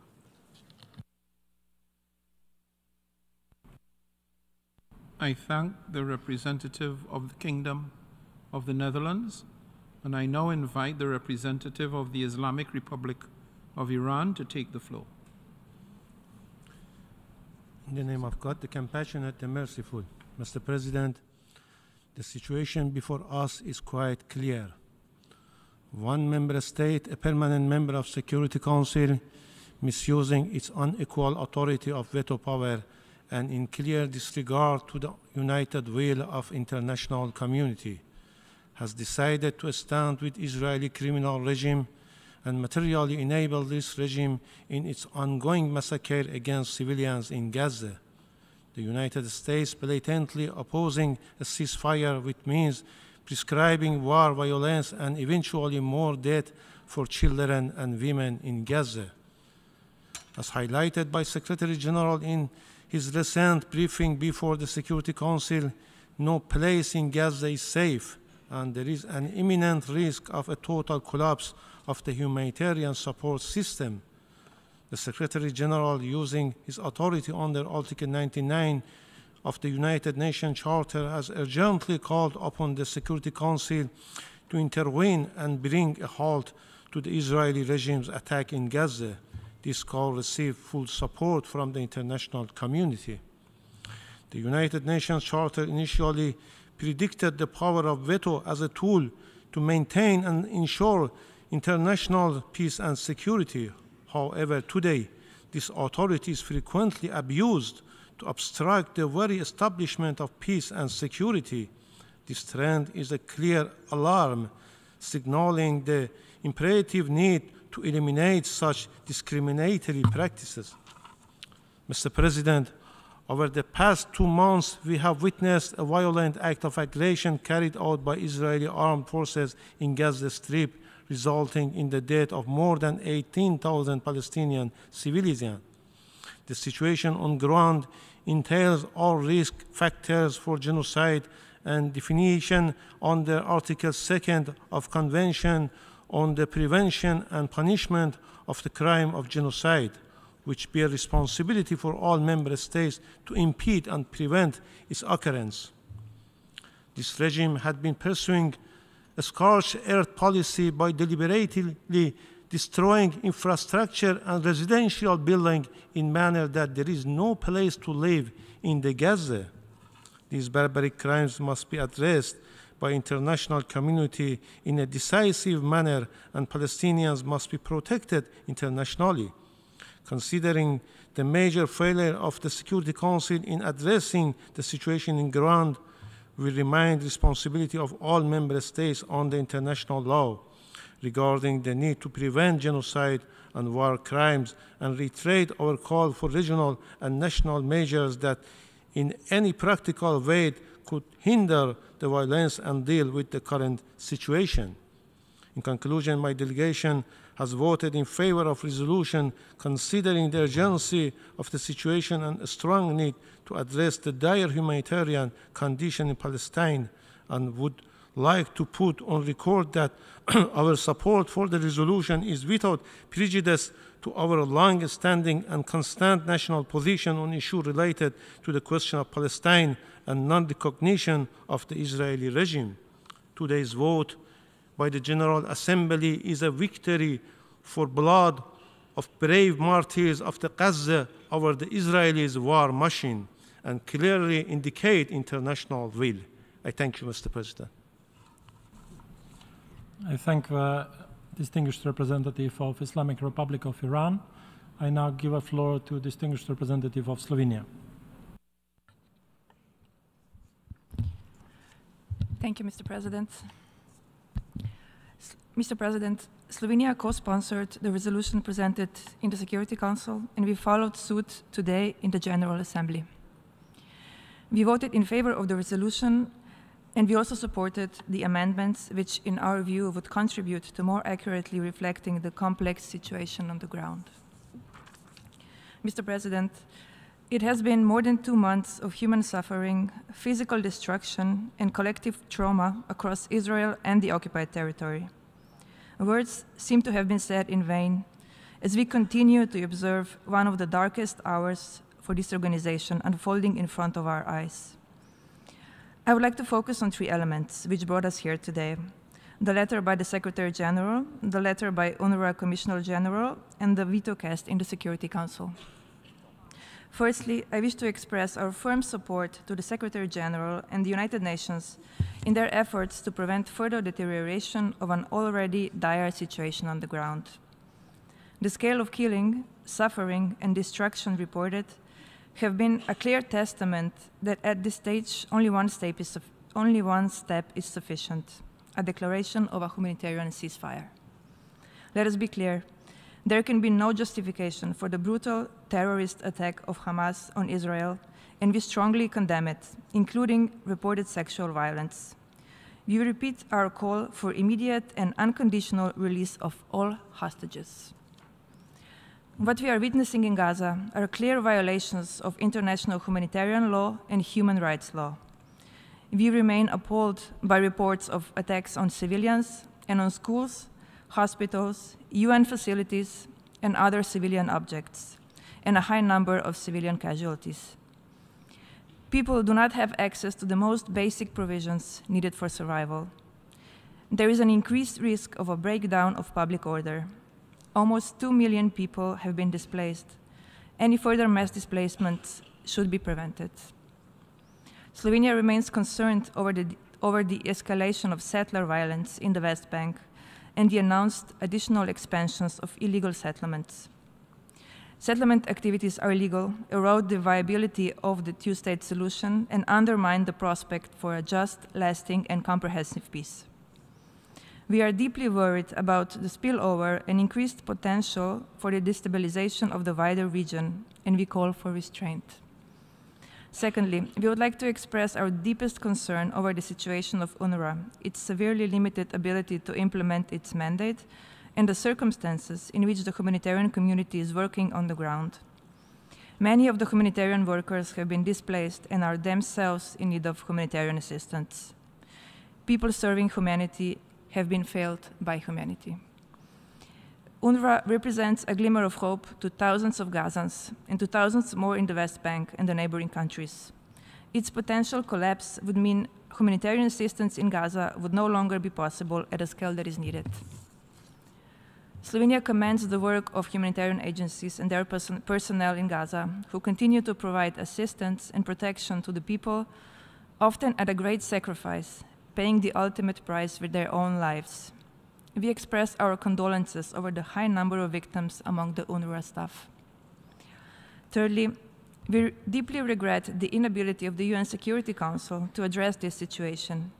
While recognizing efforts of many countries engaging in diplomacy on the ground and commending the adoption of the Resolution 2712, we must note that the Secretary General has clearly stated that current conditions are making it impossible for meaningful humanitarian support on the ground. The Security Council should therefore step in and support rapid, sustained, unimpeded, and safe access for humanitarian aid, equipment, and personnel to Gaza and its distribution within Gaza. This can only be done by a humanitarian ceasefire that will lead to a truly permanent ceasefire. This brings us to the need for a resumption of a meaningful political process, which will lead to the two-state solution, with Israel and Palestine living side by side in peace and security. Slovenia has and will continue to support initiatives that reinforce the Middle East peace process. We therefore strongly support the organization of a peace conference as soon as possible. To conclude, we would like to thank both the Secretary General and the UNRWA Commissioner General and many other parts of the UN system for conveying clear messages to the membership. Never again is now. And this is why Slovenia clearly supports the call for a humanitarian ceasefire. I thank you. I thank the distinguished representative of Slovenia. I now give a floor to distinguished representative of New Zealand. Thank you, Mr. President. New Zealand welcomes the adoption of today's resolution. In relation to the amendments put forward by the United States and Austria, we wish to register our disappointment that they did not pass. The amendments would have introduced elements which New Zealand felt would have benefited the resolution and which remain important to New Zealand's position on this terrible conflict. New Zealand has consistently acknowledged Israel's right to defend itself against Hamas's terrorist attacks. We unequivocally condemn these attacks and reiterate that all remaining hostages being held by Hamas must be released immediately and unconditionally. In defending itself, Israel must respect international law, including international humanitarian law. Civilians and civilian infrastructure, including hospitals, must be protected. New Zealand is gravely concerned about the impact of this conflict on civilians. The loss of life and level of suffering in Gaza is utterly devastating. Over 1 million people with nowhere to go, outbreaks of disease, and overwhelming challenges with nutrition, sanitation, and overcrowding. There is simply not enough water, food, fuel, and shelter. Critical humanitarian assistance must get to those who need it. The sick and injured must be cared for without risk of attack. The basics for survival must not be used or withheld as weapons of war. We thank the Secretary General and the United Nations and humanitarian staff for their leadership, especially those working on the ground in enormously difficult circumstances and under significant constraints. We are distressed that the effective delivery of humanitarian aid in Gaza is now almost impossible.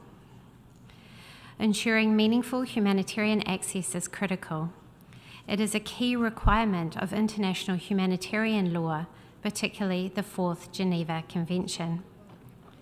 We call on Israel to facilitate the necessary access immediately to alleviate the plight of civilians in Gaza. Last week, the Secretary General sounded the loudest possible alarm over this crisis. We must answer his call. It was for this reason, the urgent need for the provision of critical life-saving assistance, that New Zealand co-sponsored the United Arab Emirates Security Council resolution, which called for an immediate humanitarian ceasefire.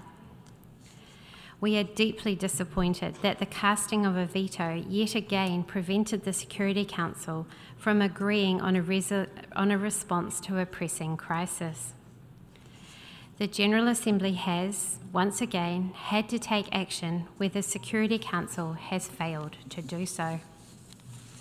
In this Assembly, in late October, New Zealand joined 120 member states in voting for a resolution that called for an immediate, durable and sustained humanitarian truce to facilitate the delivery of aid. Today's General Assembly resolution has the same objective: the fighting to stop and civilians to be protected. Therefore, New Zealand once again supported this call and voted for this resolution. At the same time as we push for a humanitarian ceasefire, we urge all parties involved in the conflict, as well as countries with influence in the region, to take urgent steps towards establishing a sustainable ceasefire. A lasting solution to the conflict will only be achieved by peaceful means. Revival of the Middle East peace process is critical. There is no military solution to this conflict, just as there is no role for Hamas in the future governance of Gaza. Mr. President, 2 final points. New Zealand condemns settlement building and expansion in the West Bank, which is illegal under international law, and condemns the violence being perpetrated by settlers.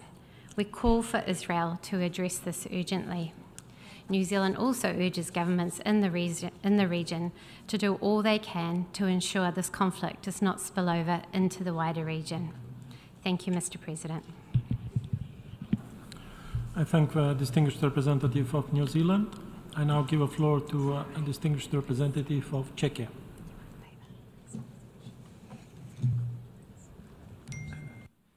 I thank you, Mr. President, and let me start by stating unequivocally that Czechia grieves for every civilian life lost in the ongoing conflict, and we will continue to do so. The humanitarian situation in Gaza deeply troubles us, and we appreciate the collective efforts to protect civilians and alleviate their suffering. To that end, we welcome most aspects of this General Assembly resolution as a genuine attempt to address the current situation in the Middle East. But in the context of this emergency special session, the primary task of the General Assembly is the maintenance of international peace and security. This is not possible without addressing not only the issues related to the legal framework for the conduct of war, but also the conditions under which states may resort to the use of force. Regrettably, this resolution fails to condemn the unspeakable atrocities committed by Hamas on the 7th of October. The events of that day leave no room for excuses or justifications. The horrific terrorist attack by Hamas resulted in the tragic loss of countless lives spanning various nationalities. Furthermore, we have all been appalled by the horrifying images depicting victims of sexual violence inflicted by Hamas terrorists. We are also of the opinion that calling for an immediate ceasefire ignores the grave threat that Hamas poses not only to Israel, but also to the Palestinian people. The harsh reality on the ground is that an immediate ceasefire would only leave Hamas in control, thereby significantly heightening the prospect of yet another devastating terrorist attack and human suffering.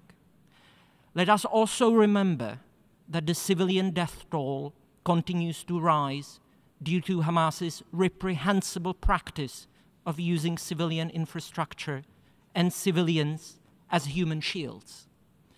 It is with this in mind that we believe that Israel needs to be able to exercise its right to defend itself, and it needs to do so in a manner that abides by international law and international humanitarian law.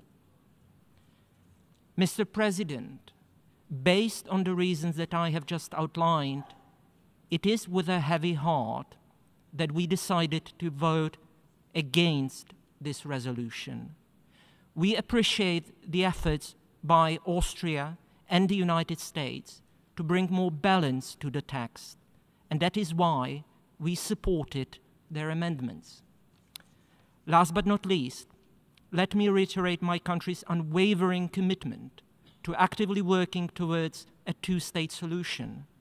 This is essential to achieving statehood for the Palestinian people, ensuring security for Israel, and peace for people on both sides. I thank you.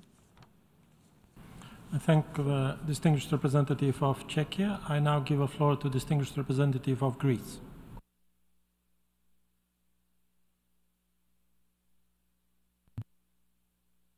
Mr. President, Greece expresses deep concern about the grave humanitarian situation in Gaza, where we are unfortunately witnessing a rapid deterioration of the conditions on the ground. High priority right now should be to address the humanitarian urgency so that sufficient aid can be delivered to the civilian population through safe passages and by means of humanitarian pauses. Humanitarian needs must be addressed so as to sustain Palestinians in Gaza, give them the prospect of reconstruction, and avoid forced displacement from Gaza. We remind Greece's principal position that Israel has the right to defend itself, while at the same time complying with international humanitarian law. We should not lose sight of the Hamas responsibility, its terrorist attack of October 7th, and its taking of Israeli hostages. We regret that the text does not condemn terrorism and does not mention that the hostages were taken and are held by Hamas. That is why we have co-sponsored the amendments proposed by Austria and US. We would have preferred a resolution that ideally reflected those elements.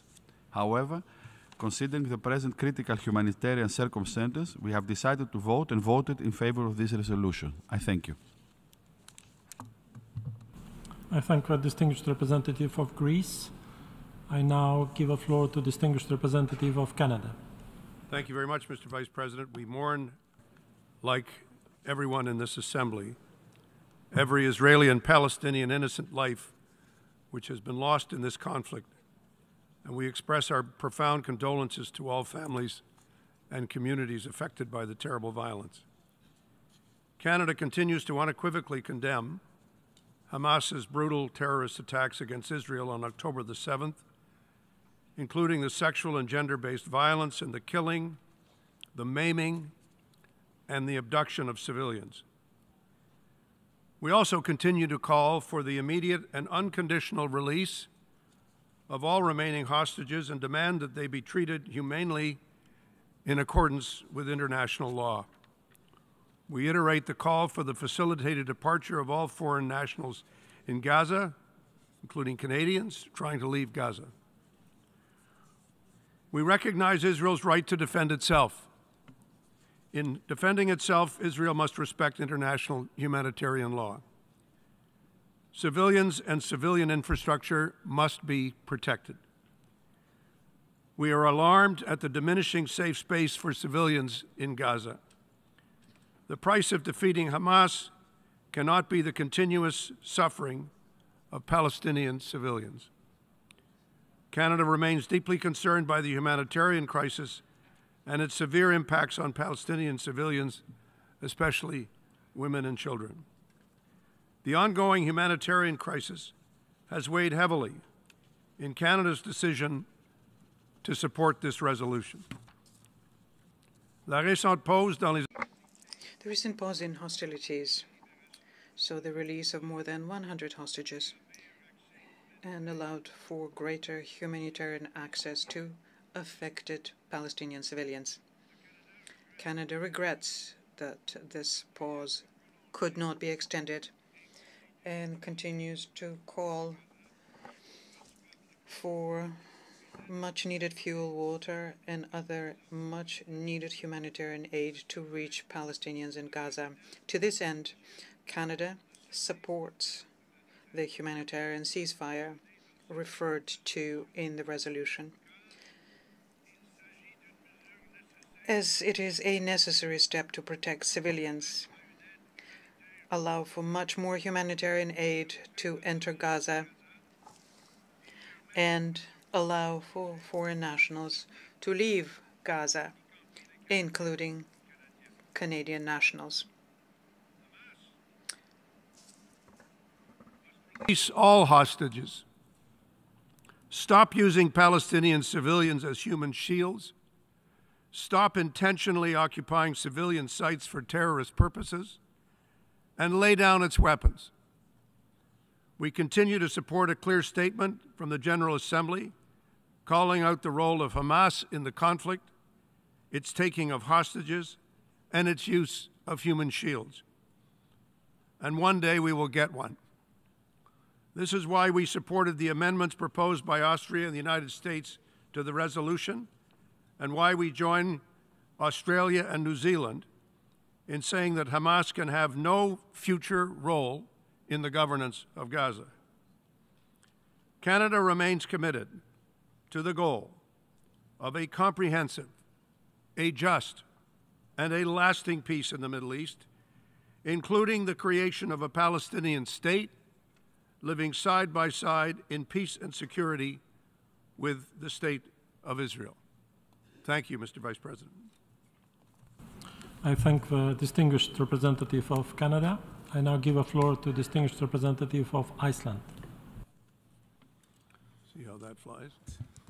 In light of the humanitarian catastrophe unfolding in Gaza, Iceland has chosen to co-sponsor and consequently vote in favor of the resolution presented by Egypt. Following a much-needed humanitarian pause, the resumption of hostilities has resulted in full-scale escalation of the conflict. Once again, innocent civilians trapped in unbearable conditions bear the brunt of this conflict, and the civilian death toll is unacceptable. However, we regret that the two proposed amendments presented by Austria and the United States, acknowledging the brutal and indiscriminate terrorist attack by Hamas on 7th of October and their leading part in the taking of hostages, were not passed. There can be no justification for terrorism. Recognizing Hamas's part in the ongoing conflict does not contradict our strong and urgent call for an immediate and sustained humanitarian ceasefire, full compliance with international law by all parties, protection of civilians, immediate release of hostages, and the timely and sufficient provision of humanitarian aid. Iceland supports the Secretary General's appeal for a decisive action by the Security Council, invoking Article 99, and was one of the 102 UN member states that co-sponsored the draft resolution last Friday. The ongoing impasse in the Security Council is deeply regrettable. We call on Council members to redouble their efforts to avert further escalation and a collapse of the humanitarian system in Gaza. Mr. President, we deplore the immense suffering and unacceptable civilian death toll. We are alarmed by the impact of mass evacuations of civilians in Gaza. These need to stop. There is no safe place in Gaza. While increased flow of humanitarian aid through a second inspection point announced by Israel is a positive step, much more needs to be done. Life-saving aid to millions of civilians in need must be delivered now, and access to food and water, electricity, and fuel ensured. The vast majority of the population is already displaced, sheltering in overcrowded facilities, including schools that no longer provide education, or simply sleeping on the streets. Healthcare services are in tatters, and of growing concern is the high risk of epidemic and waterborne diseases, which would further compound the crisis. Iceland has responded to UN emergency appeals with increased contributions to UNRWA, our long-standing humanitarian partner. UNRWA services, the lifeline for over 2.2 million people in Gaza, are now on the verge of collapse, according to Commissioner General Lazzarini. If UNRWA fails, the entire humanitarian system in Gaza will follow. We must spare no efforts in preventing this from happening. We deplore that more than 130 UNRWA staff members have been killed in this conflict. Iceland has condemned in the strongest possible terms the brutal and indiscriminate terrorist attacks by Hamas 2 months ago. We have repeatedly called for the immediate and unconditional release of all hostages, as the resolution we have just adopted rightly does. All parties to this conflict must adhere to their obligations under international humanitarian law. Breaches thereof must be carefully investigated, including of sexual violence. Mr. President, the Secretary General has rightly raised the alarm of further escalation of this conflict. Its consequences are being felt throughout the region and beyond. Across the world, people are calling for the hostilities to end. So did the Icelandic Parliament in a unanimous resolution on November the 9th. Even in the midst of crisis, when peace seems unrealistic and distant, we must focus on the long-term sustainable solution to the conflict, which two-state solution based on international law, with Israel and Palestine living side by side in peace and security and mutual recognition. The cycle of violence must stop. I thank you, Mr. President. I thank the distinguished representative of Iceland. I now give the floor to distinguished representative of Switzerland. Merci. Thank you, Mr. President. Switzerland voted yes to the resolution tabled to the Assembly today. This resolution addresses the most pressing issue, the protection of civilians and rapid, safe and unhindered access for humanitarian aid to people in need in Gaza, where, and I quote, "No one is safe today," and where the humanitarian system is at risk of complete collapse, as the Secretary-General said. Switzerland supported this resolution and demands its full implementation in the knowledge that the humanitarian ceasefire is understood as a time-limited humanitarian pause without prejudice to Israel's right to ensure its defense and its security. Switzerland continues to call upon the parties to respect in all circumstances their obligations under international humanitarian and human rights law, in particular with regard to the protection of Israeli and Palestinian civilians, regardless of the adoption of resolutions by the main United Nations bodies. Humanitarian access through all possible crossing points, as well as respect for the principles of proportionality, distinction and precaution in the conduct of hostilities, are part of these obligations. Respect for these principles is also necessary in order to prevent a regional escalation of the conflict, particularly in the West Bank and Lebanon.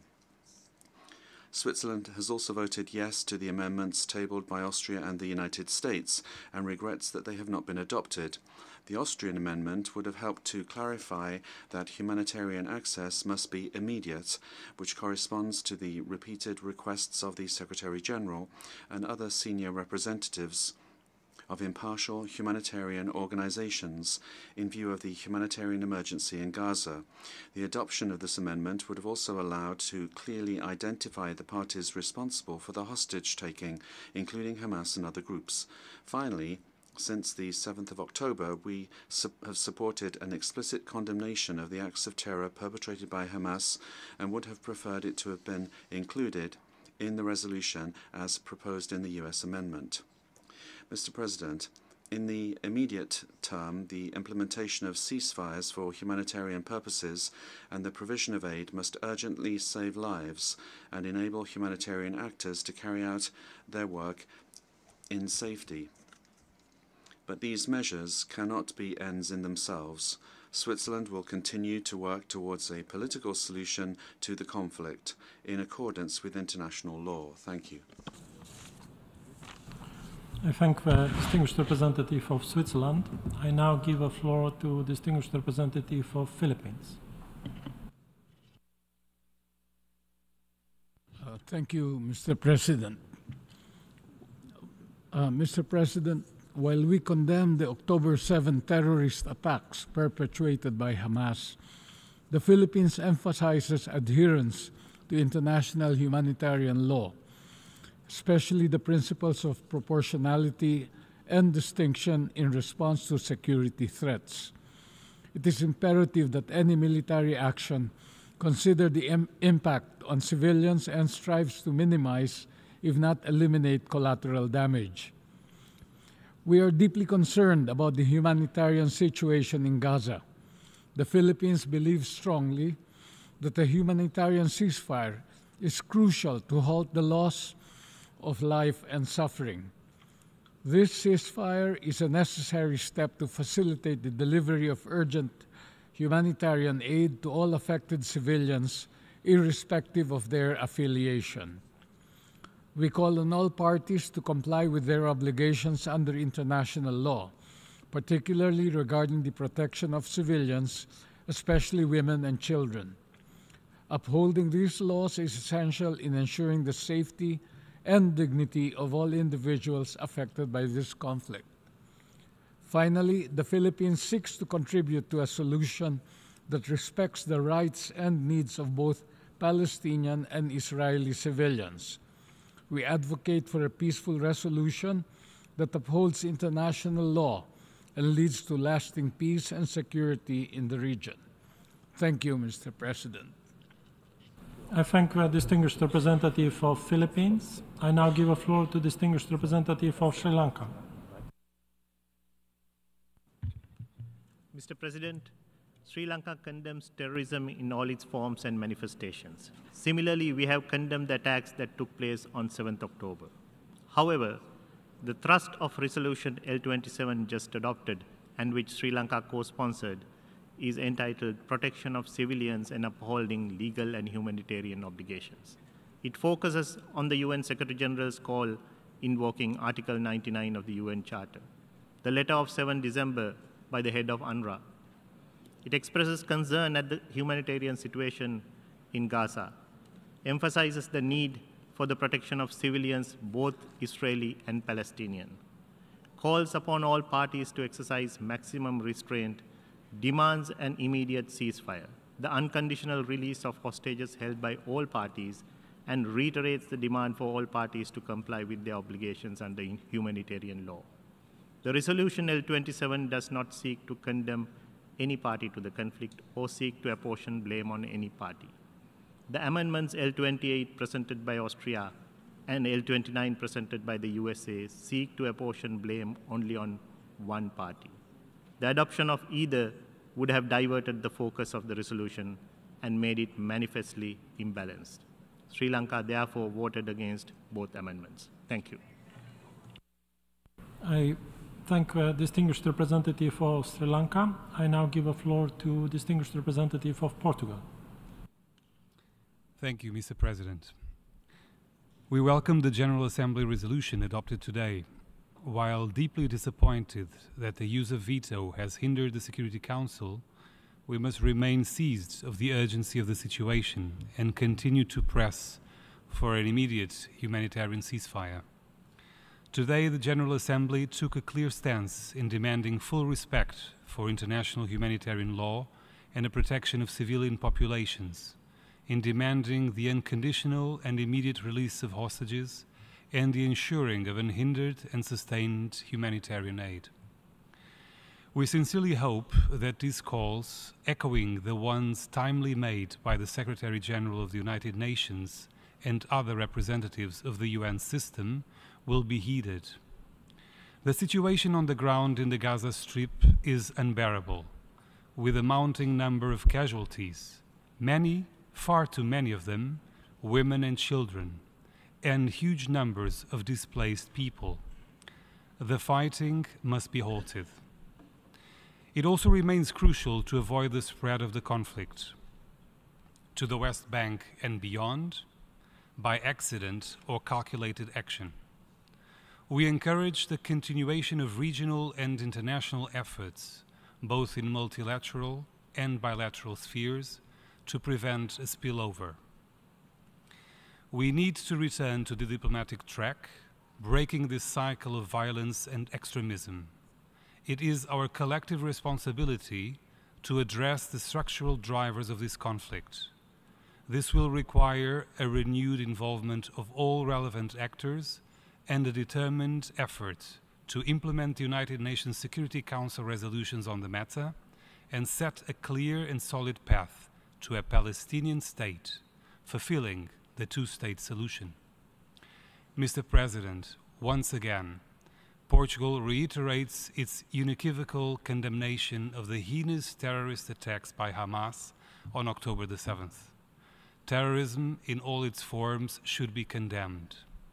For this reason, we supported the amendments presented today as they aimed at that purpose without compromising the message that was strongly supported regarding the situation in Gaza.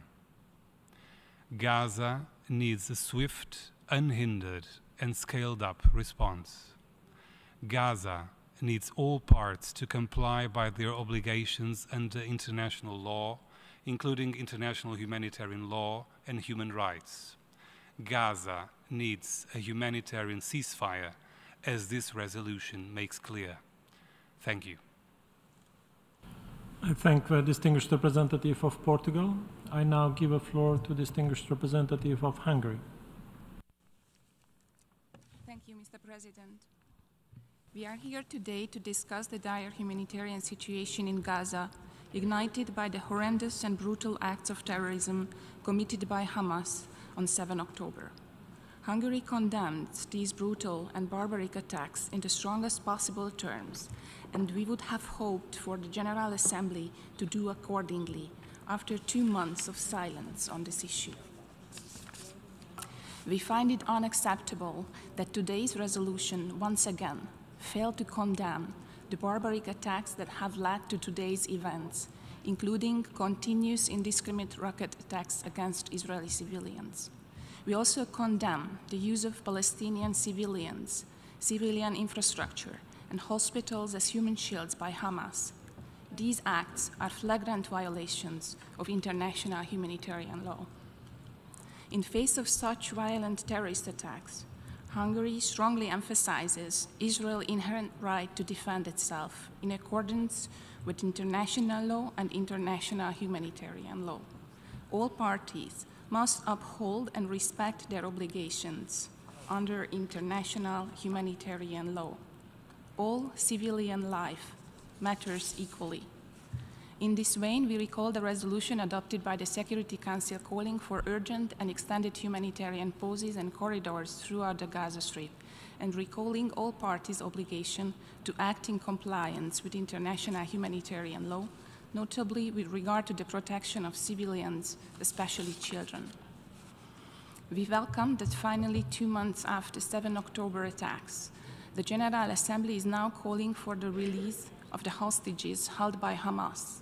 We once again call on Hamas and other terrorist groups within Gaza to release all remaining hostages immediately and without precondition, cease hostilities, and spare all civilians from further suffering. We recall that there are Hungarian citizens who are also being held hostage by the terrorists. It is crucial that the ICRC is granted access to the hostages, and thereby humanitarian assistance and medical support reaches those held in captivity as well. Taking hostages is a grave violation of international humanitarian law. Mr. President, immediate, safe, sustainable, and unhindered delivery of humanitarian aid is required through all necessary measures, including humanitarian corridors and pauses for humanitarian needs. Food, water, medical care, fuel, and shelter should be able to reach the most vulnerable, whilst ensuring that such aid is not abused by terrorist organizations. The hostilities are severely impacting hospitals and taking a horrific toll on medical and humanitarian staff, including United Nations personnel. Their safety and security must also be ensured. We must utilize our collective efforts, capabilities, and engagement in order to avoid a spillover to the region, as it would have even more devastating humanitarian consequences. Mr. President, there are the reasons why we supported the amendments submitted by Austria and the United States, and these are the exact same reasons why we couldn't support the resolution. I thank you. I thank the distinguished representative of Hungary. I now give the floor to distinguished representative of Republic of Moldova. Thank you, Mr. President. Mr. President, the Republic of Moldova voted in favor of the draft resolution L27 entitled Protection of Civilians and Upholding Legal and Humanitarian Obligations. My country has joined other UN member states in strongly condemning the Hamas brutal and terrorist attack against Israel on 7th of October, since there is no justification for terror. Furthermore, my country recognizes Israel's right to self-defense in accordance with international law including international humanitarian law. In this respect, Moldova has supported and would have welcomed the inclusion of the amendments proposed by the United States and Austria in the draft resolution. Nevertheless, the urgency of the situation on the ground brought us to support this resolution. We deeply sympathize with all the innocent victims, Israeli, Palestinians, citizens from many other countries, as well as the UN staff members. Palestinian and Israeli civilians population must be protected. All hostages held by Hamas and other groups must be released immediately and unconditionally. Full and unimpeded access to humanitarian assistance must be provided throughout Gaza. Likewise, safe passage must be ensured to all those who wish to leave Gaza. Thank you, Mr. President. I thank the distinguished representative of Republic of Moldova. I now give the floor to distinguished representative of Liechtenstein. Mr. President, my delegation has voted in favor of the resolution adopted by this Assembly. We have done so in light of the catastrophic humanitarian situation on the ground described by the relevant UN agencies, the International Committee of the Red Cross, and others. We had already supported a similar call by this Assembly in late October and note the positive, albeit short, reprieve for the affected civilian populations during the period when fighting finally ceased, both with respect to the release of hostages and the delivery of urgently needed humanitarian assistance. The situation today is even more distressing, and we are therefore supportive of a humanitarian ceasefire, as called for by the Secretary General, which was unfortunately blocked by the use of the veto last Friday in the Security Council. We are also fully supportive of the calls for the full respect for international humanitarian law by conflict parties, the call for the immediate and unconditional release of all hostages, as well as provisions concerning humanitarian assistance. While the resolution addresses immediate priorities to protect civilians, it does not comprehensively reflect our position. We have therefore supported the amendment put forward by the United States, as we agree that the condemnation of the terrorist attacks by Hamas by a political body of the United Nations would have been important and necessary. Ideally, this condemnation would have happened in the Security Council itself on October the 8th, in accordance with established Council practice, immediately after the attack on the civilian population in Israel, when unfortunately no text to this effect was considered, or in one of the early subsequent meetings of the Council. Absent that, we have voted for the second time in the emergency special session for an amendment proposal along these lines. Mr. President, the last few weeks have demonstrated the necessity of diplomacy in the face of an unprecedented crisis of the protection of civilians.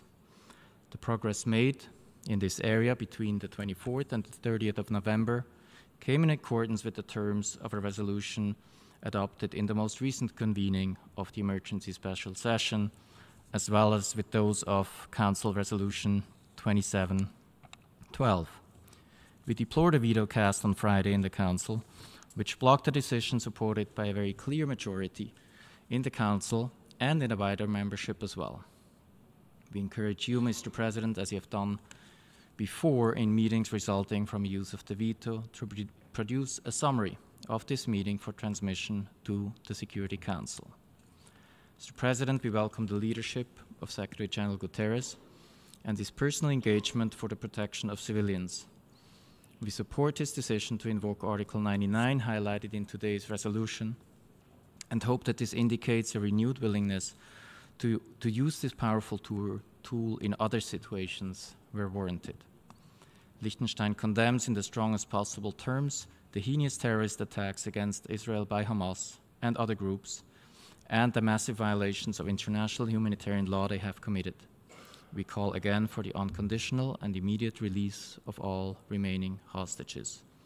We also underline again the need for full, immediate, safe, unhindered, and sustained humanitarian access and the call for the full respect of international humanitarian law by all parties, and that access is granted to humanitarian organizations to provide the necessary emergency relief. 133 UNRWA staff and many other humanitarian workers have now died in Gaza, the highest number of UN casualties in any operation since the founding of our organization. We condemn deliberate attacks on humanitarian workers and pay tribute to those who have lost their lives while acting to save the lives of others and alleviate suffering in extreme circumstances.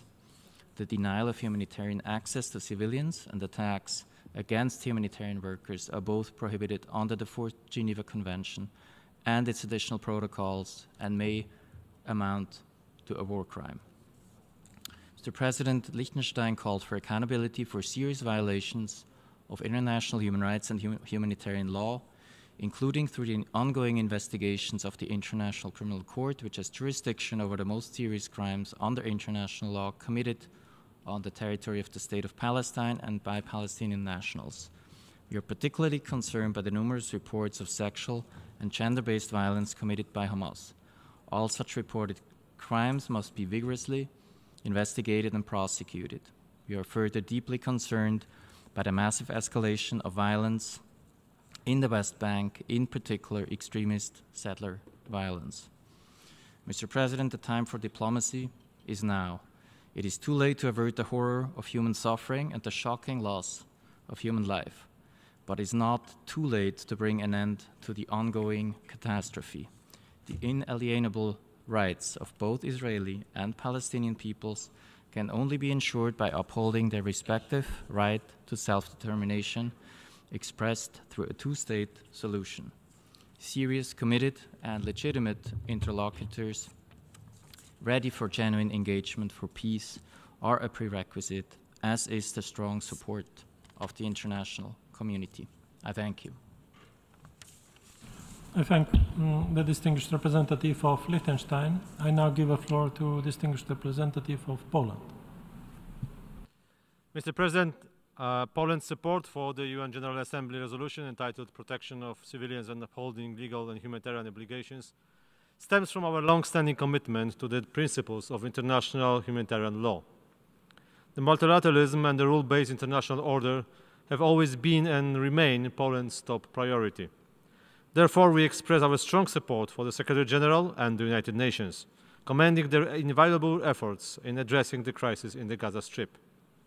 Poland's commitment to the aforementioned values reflects our involvement in efforts to alleviate the dire humanitarian situation of the population in the Middle East and to restore peace in the region. For decades, Poland has been involved in humanitarian and development aid projects in the Middle East, with particular focus on Palestine, including Gaza, Lebanon, and Jordan. Mr. President, in the light of the current situation, our position remains very clear. We remain concerned over the dramatic humanitarian situation in the Gaza Strip. We support all international coordination aimed at restoring calm and a speedy and continued flow of humanitarian aid to the civilians in Gaza. We also express our gratitude to the personnel and of international organizations, UN agencies, especially that of the UNRWA. Poland decided to provide additional funds amounting to over $2 million to be used by UNRWA, WFP, and the UNICEF's Gaza Fund. We strongly underline that the humanitarian assistance should be distributed by UN agencies in order not to fall in the hands of terrorists. Mr. President, at the same time, we stress that terrorism aimed at the civilian population is never justified and cannot be tolerated under any circumstances. We reiterate our conviction that Israel, like any other country, has the right to defend itself and its citizens. However, we wish to stress that this must take place in compliance with international law, including the humanitarian law. The civilian population must be protected. We reiterate our strong condemnation of the barbaric terrorist attacks by Hamas and other Gaza militant groups that brought death and suffering to the innocent people of Israel. We also continue our call for an immediate and unconditional release of all hostages taken by Hamas. In this vein, the amendments presented by the US and Austria correspond with our position. We believe they offered a valuable and important contribution to the document. That is why we decided also to support them. And I thank you. I thank the distinguished representative of Poland. I now give a floor to distinguished representative of Tunisia.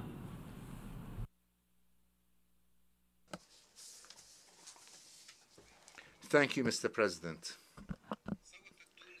Tunisia voted for the draft resolution as it calls for an immediate humanitarian ceasefire and an end to the barbaric aggression against Palestinian civilians, both in the Gaza Strip and the other occupied Palestinian territories for more than 60 days.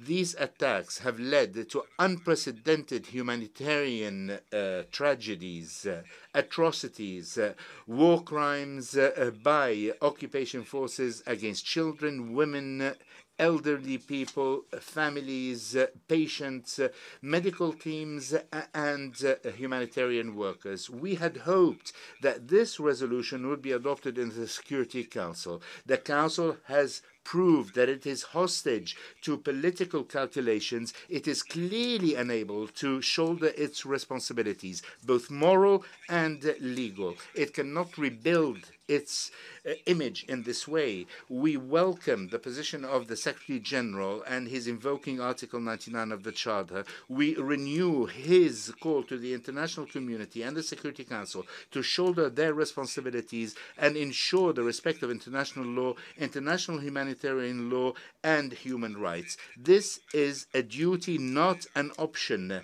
All occupation forces must be held account for what they have and continue to do against the Palestinian people.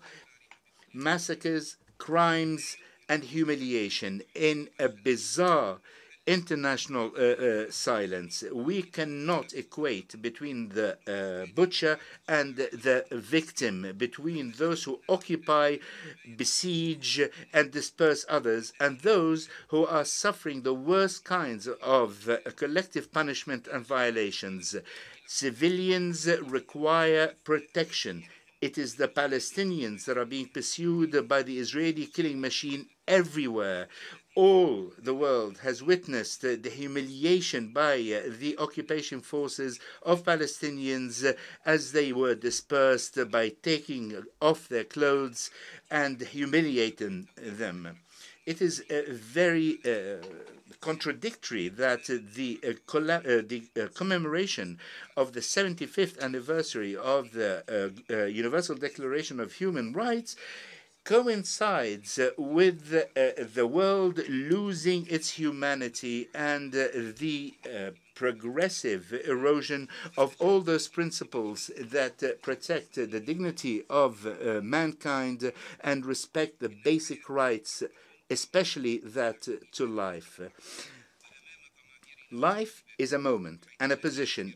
In this moment, in face of our conscience and our duties, we say that history will not forgive the failure of the international community to put an end to aggression, to lessen the suffering of the Palestinian people. The silence in face of the killing of more than 18,000 civilians, the bombardment and destruction of more than 300,000 homes, the dispersion of more than 1.5 million Palestinians, the targeting of hospitals, schools, and mosques. It is important to import such a resolution.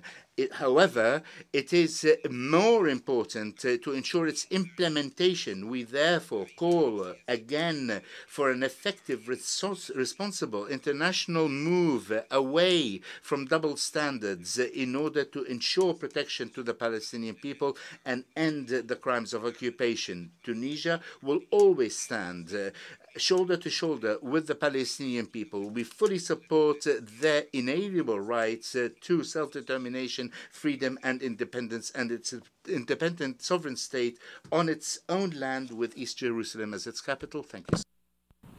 I thank the distinguished representative of Tunisia. I now give a floor to distinguished representative of Ghana.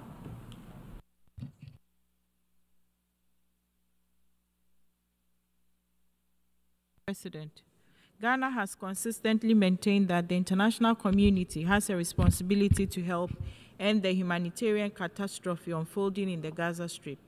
A few days ago, we supported a similar draft resolution in the Security Council towards achieving this objective, and we did same today because we believe it is the right thing to do at this time. We reiterate our condemnation of the unwarranted attacks by Hamas that began on 7th October, and our demand for all hostages to be released unconditionally. We reaffirm our commitment to the two-state solution and express the hope that the current international mediation efforts would help to end the cycle of violence on a permanent basis. I thank you.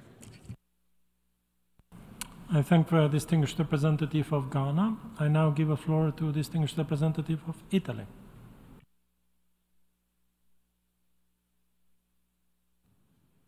Mr. President, let me first thank the President of the General Assembly, Francis, for promptly convening and chairing this emergency special session. Let me begin by joining the other delegations in acknowledging the tireless efforts of the United Nations and all humanitarian partners on the ground who are delivering assistance under extreme conditions.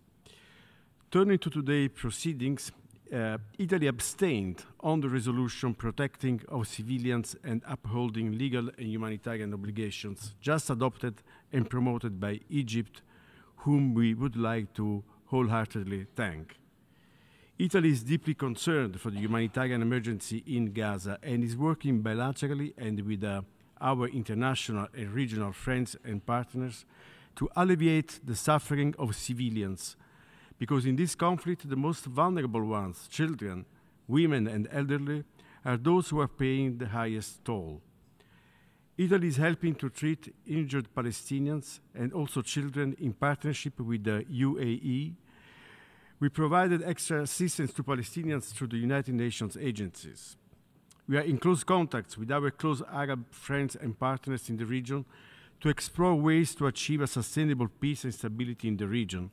In this vein, we would support initiatives aimed at de-escalation, including humanitarian pauses, to facilitate the delivery of humanitarian assistance, the protection of civilians, and the liberation of all hostages. We decided, however, to abstain because there are many elements that are still missing from the resolution, and namely the unequivocal condemnation of the brutal, indiscriminate terrorist attacks by Hamas against innocent civilians on October 7th. We have already reiterated our outright condemnation several times. We would have hoped to see it incorporated in the text just adopted, and we reaffirm again today, hoping that the time when this Assembly and the Security Council could finally deplore such atrocious crimes and recognize Hamas' sole responsibility for the brutal attack of October 7th is near. For those reasons, we voted in favor of the amendments proposed by the United States and Austria. There is no justification for terror, and there should be accountability for the 7th of October crimes. Let me recall on this the initiative that Italy, together with France and Germany, has recently launched in the EU, asking for additional individual sanctions against Hamas supporters. In face of such terrorist threat, Italy recognizes the legitimate right of self-defense of Israel. We stress at the same time that the exercise of such a right of self-defense needs to be in full compliance with international law and international humanitarian law. We have asked, and we will continue to ask, Israel to do its utmost to minimize civilian victims. Finally, we should not lose sight of the broader picture. We firmly believe that the only viable solution to peace in the Middle East remains the two-state solution. I thank you. I thank the distinguished representative of Italy. I now give the floor to distinguished representative of Syrian Arab Republic.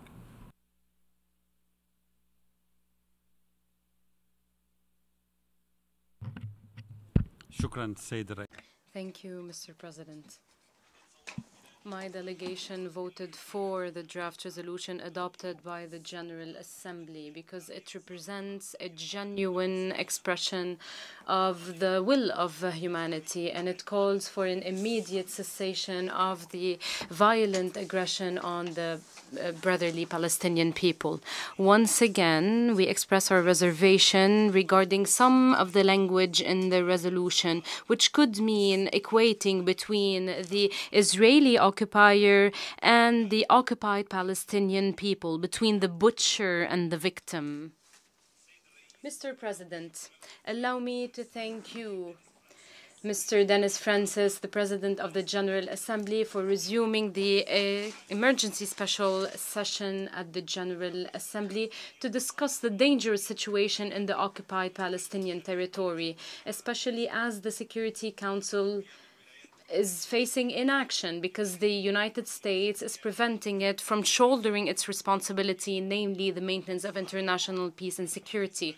The United States insists on giving Israel the green light to continue its brutal aggression in Gaza.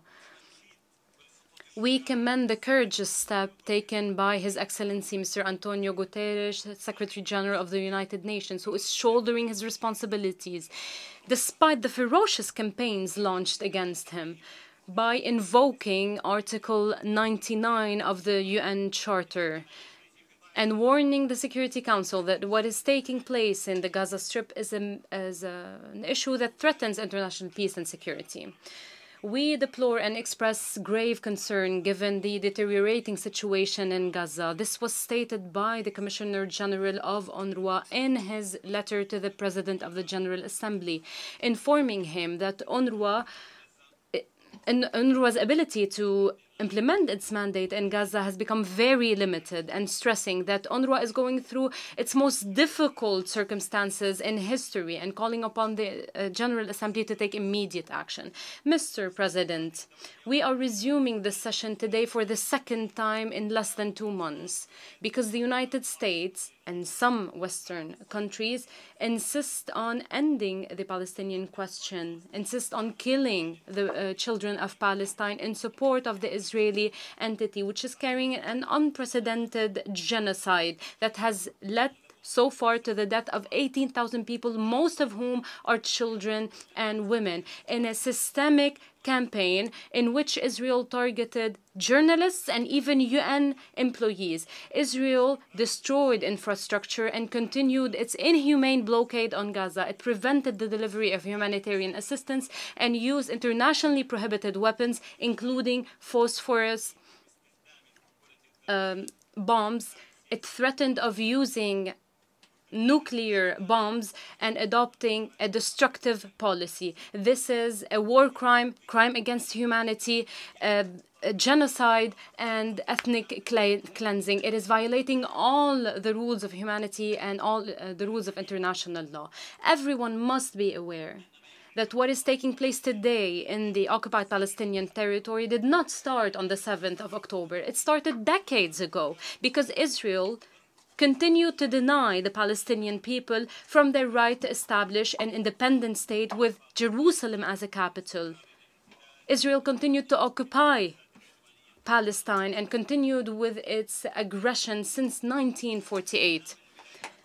The United States has used the veto once again in the Security Council. It stood against the will of the majority of the members of the Security Council. This was an attempt to stop the ceasefire, a humanitarian ceasefire. This is shameful, and this proves that when they claim that they want to protect civilians, it's a lie.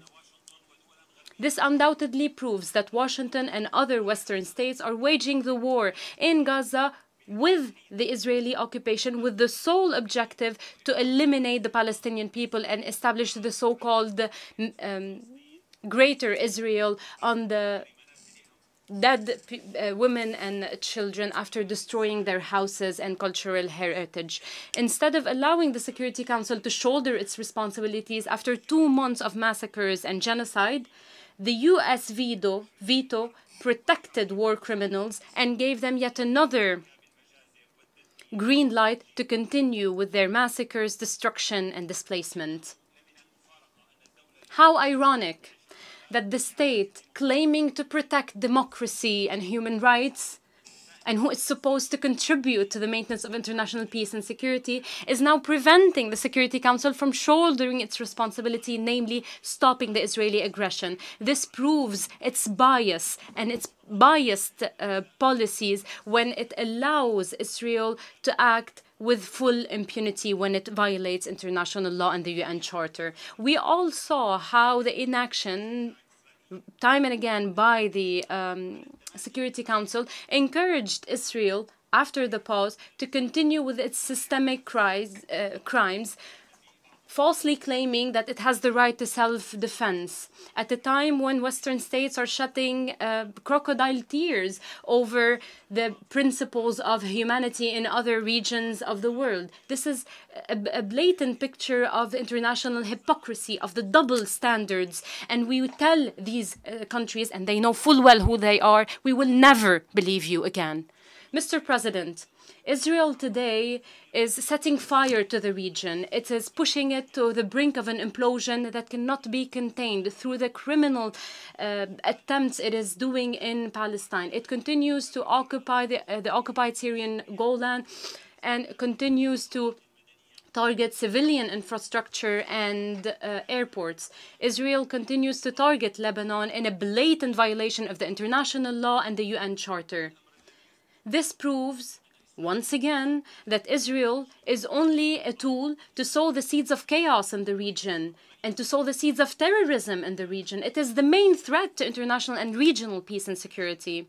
All of this is taking place as the United States and partners are protecting Israel. They have recently sent their ships to the Mediterranean and provided unprecedented military and financial support to the Israeli entity. In conclusion, Mr. President, we would like to stress once again that we stand with the brotherly Palestinian people in their quest to liberate their occupied territory and establish a sovereign, independent state with Jerusalem as a capital. We stress the need for the immediate cessation of hostilities and provide the urgent humanitarian support to the people in Gaza to stop the forced displacement and ensure Israel is held accountable. Thank you, Mr. President. I thank the distinguished representative of Syrian Arab Republic. I now give a floor to distinguished representative of Russian Federation. Mr. President, colleagues, the world for 2 months now has been witnessing the fact that in the area of Israeli-Palestinian conflict, there is a horrendous tragedy unfolding. Every hour, literally, tens of innocent civilians are dying. We note the efforts made by the Arab group headed by Egypt to prepare a draft resolution to the General Assembly with a demand for ceasefire and immediate release of hostages so as to prevent a humanitarian disaster in Gaza. We, in turn, were co-sponsors of the initiative by the Arab countries, and we hope that right after the General Assembly, the Security Council as well will finally be able to discharge its responsibilities, all the more so since the representatives of the United Arab Emirates prepared and introduced to the Security Council yet another draft, and it is on increasing and monitoring humanitarian supplies into Gaza. Distinguished colleagues, essentially, we are witnessing the implementation of a plan to bomb the Gaza Strip into the Stone Age, and the scope of the disaster compelled the Secretary General to, for the first time in many years, use his authorities under Article 99 of the Charter and call on the Security Council to pass a decision on ending the bloodshed. We are pained to acknowledge that throughout all of this time, the collective efforts within the UN did not provide us with a needed result. But the reason for that is not because the multilateral diplomacy is stalling. It has nothing to do with the incapacity of Security Council to do its job, as is being said by many, including today. Let's call a spade a spade. The reason here is that all peacemaking efforts hit a wall in the form of the United States.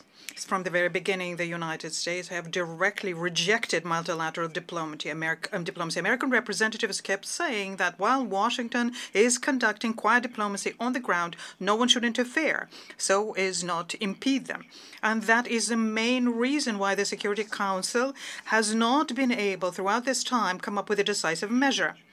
A whole number of members provided draft decision on settling the situation and worked basically around the clock and conducting intensive negotiations. UAE, Russia, and China keep asking for Security Council meetings on Gaza, which is something that was never done by our Western colleagues.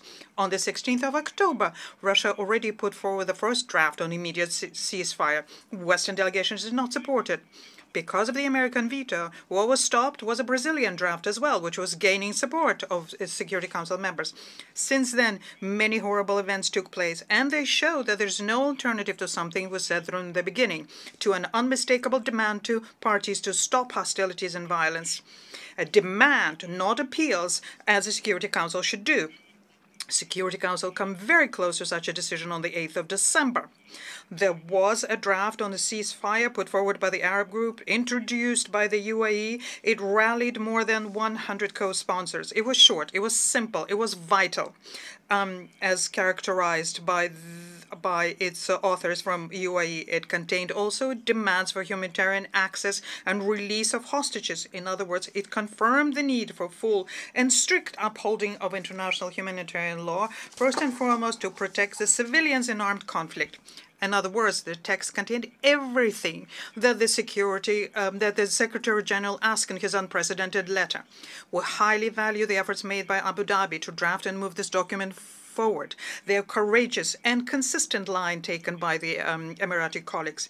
As a result of this, there were 13 members of Security Council who supported the draft. But the United States, as on the 18th of October, shielded their main Middle East ally and vetoed the decision of Security Council.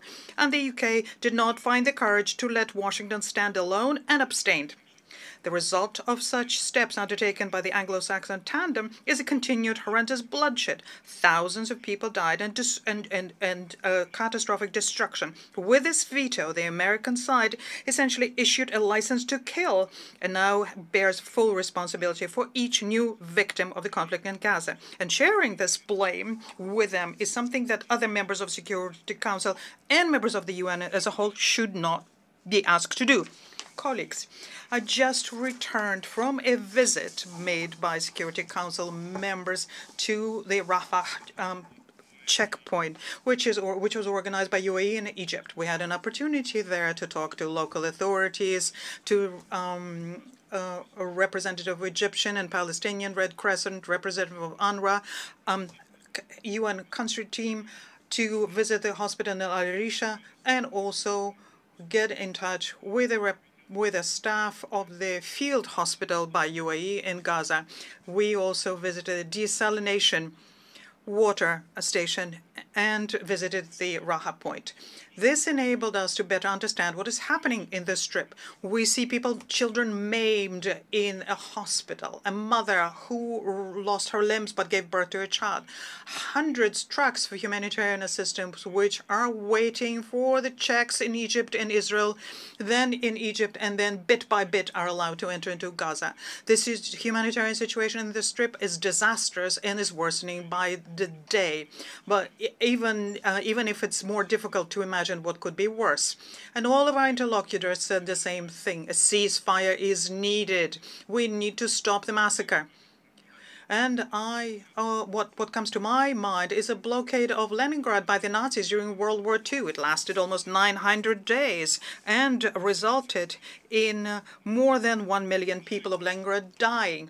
Is Gaza awaiting the same fate? It is impossible to imagine that something like this is happening nowadays. I thank you.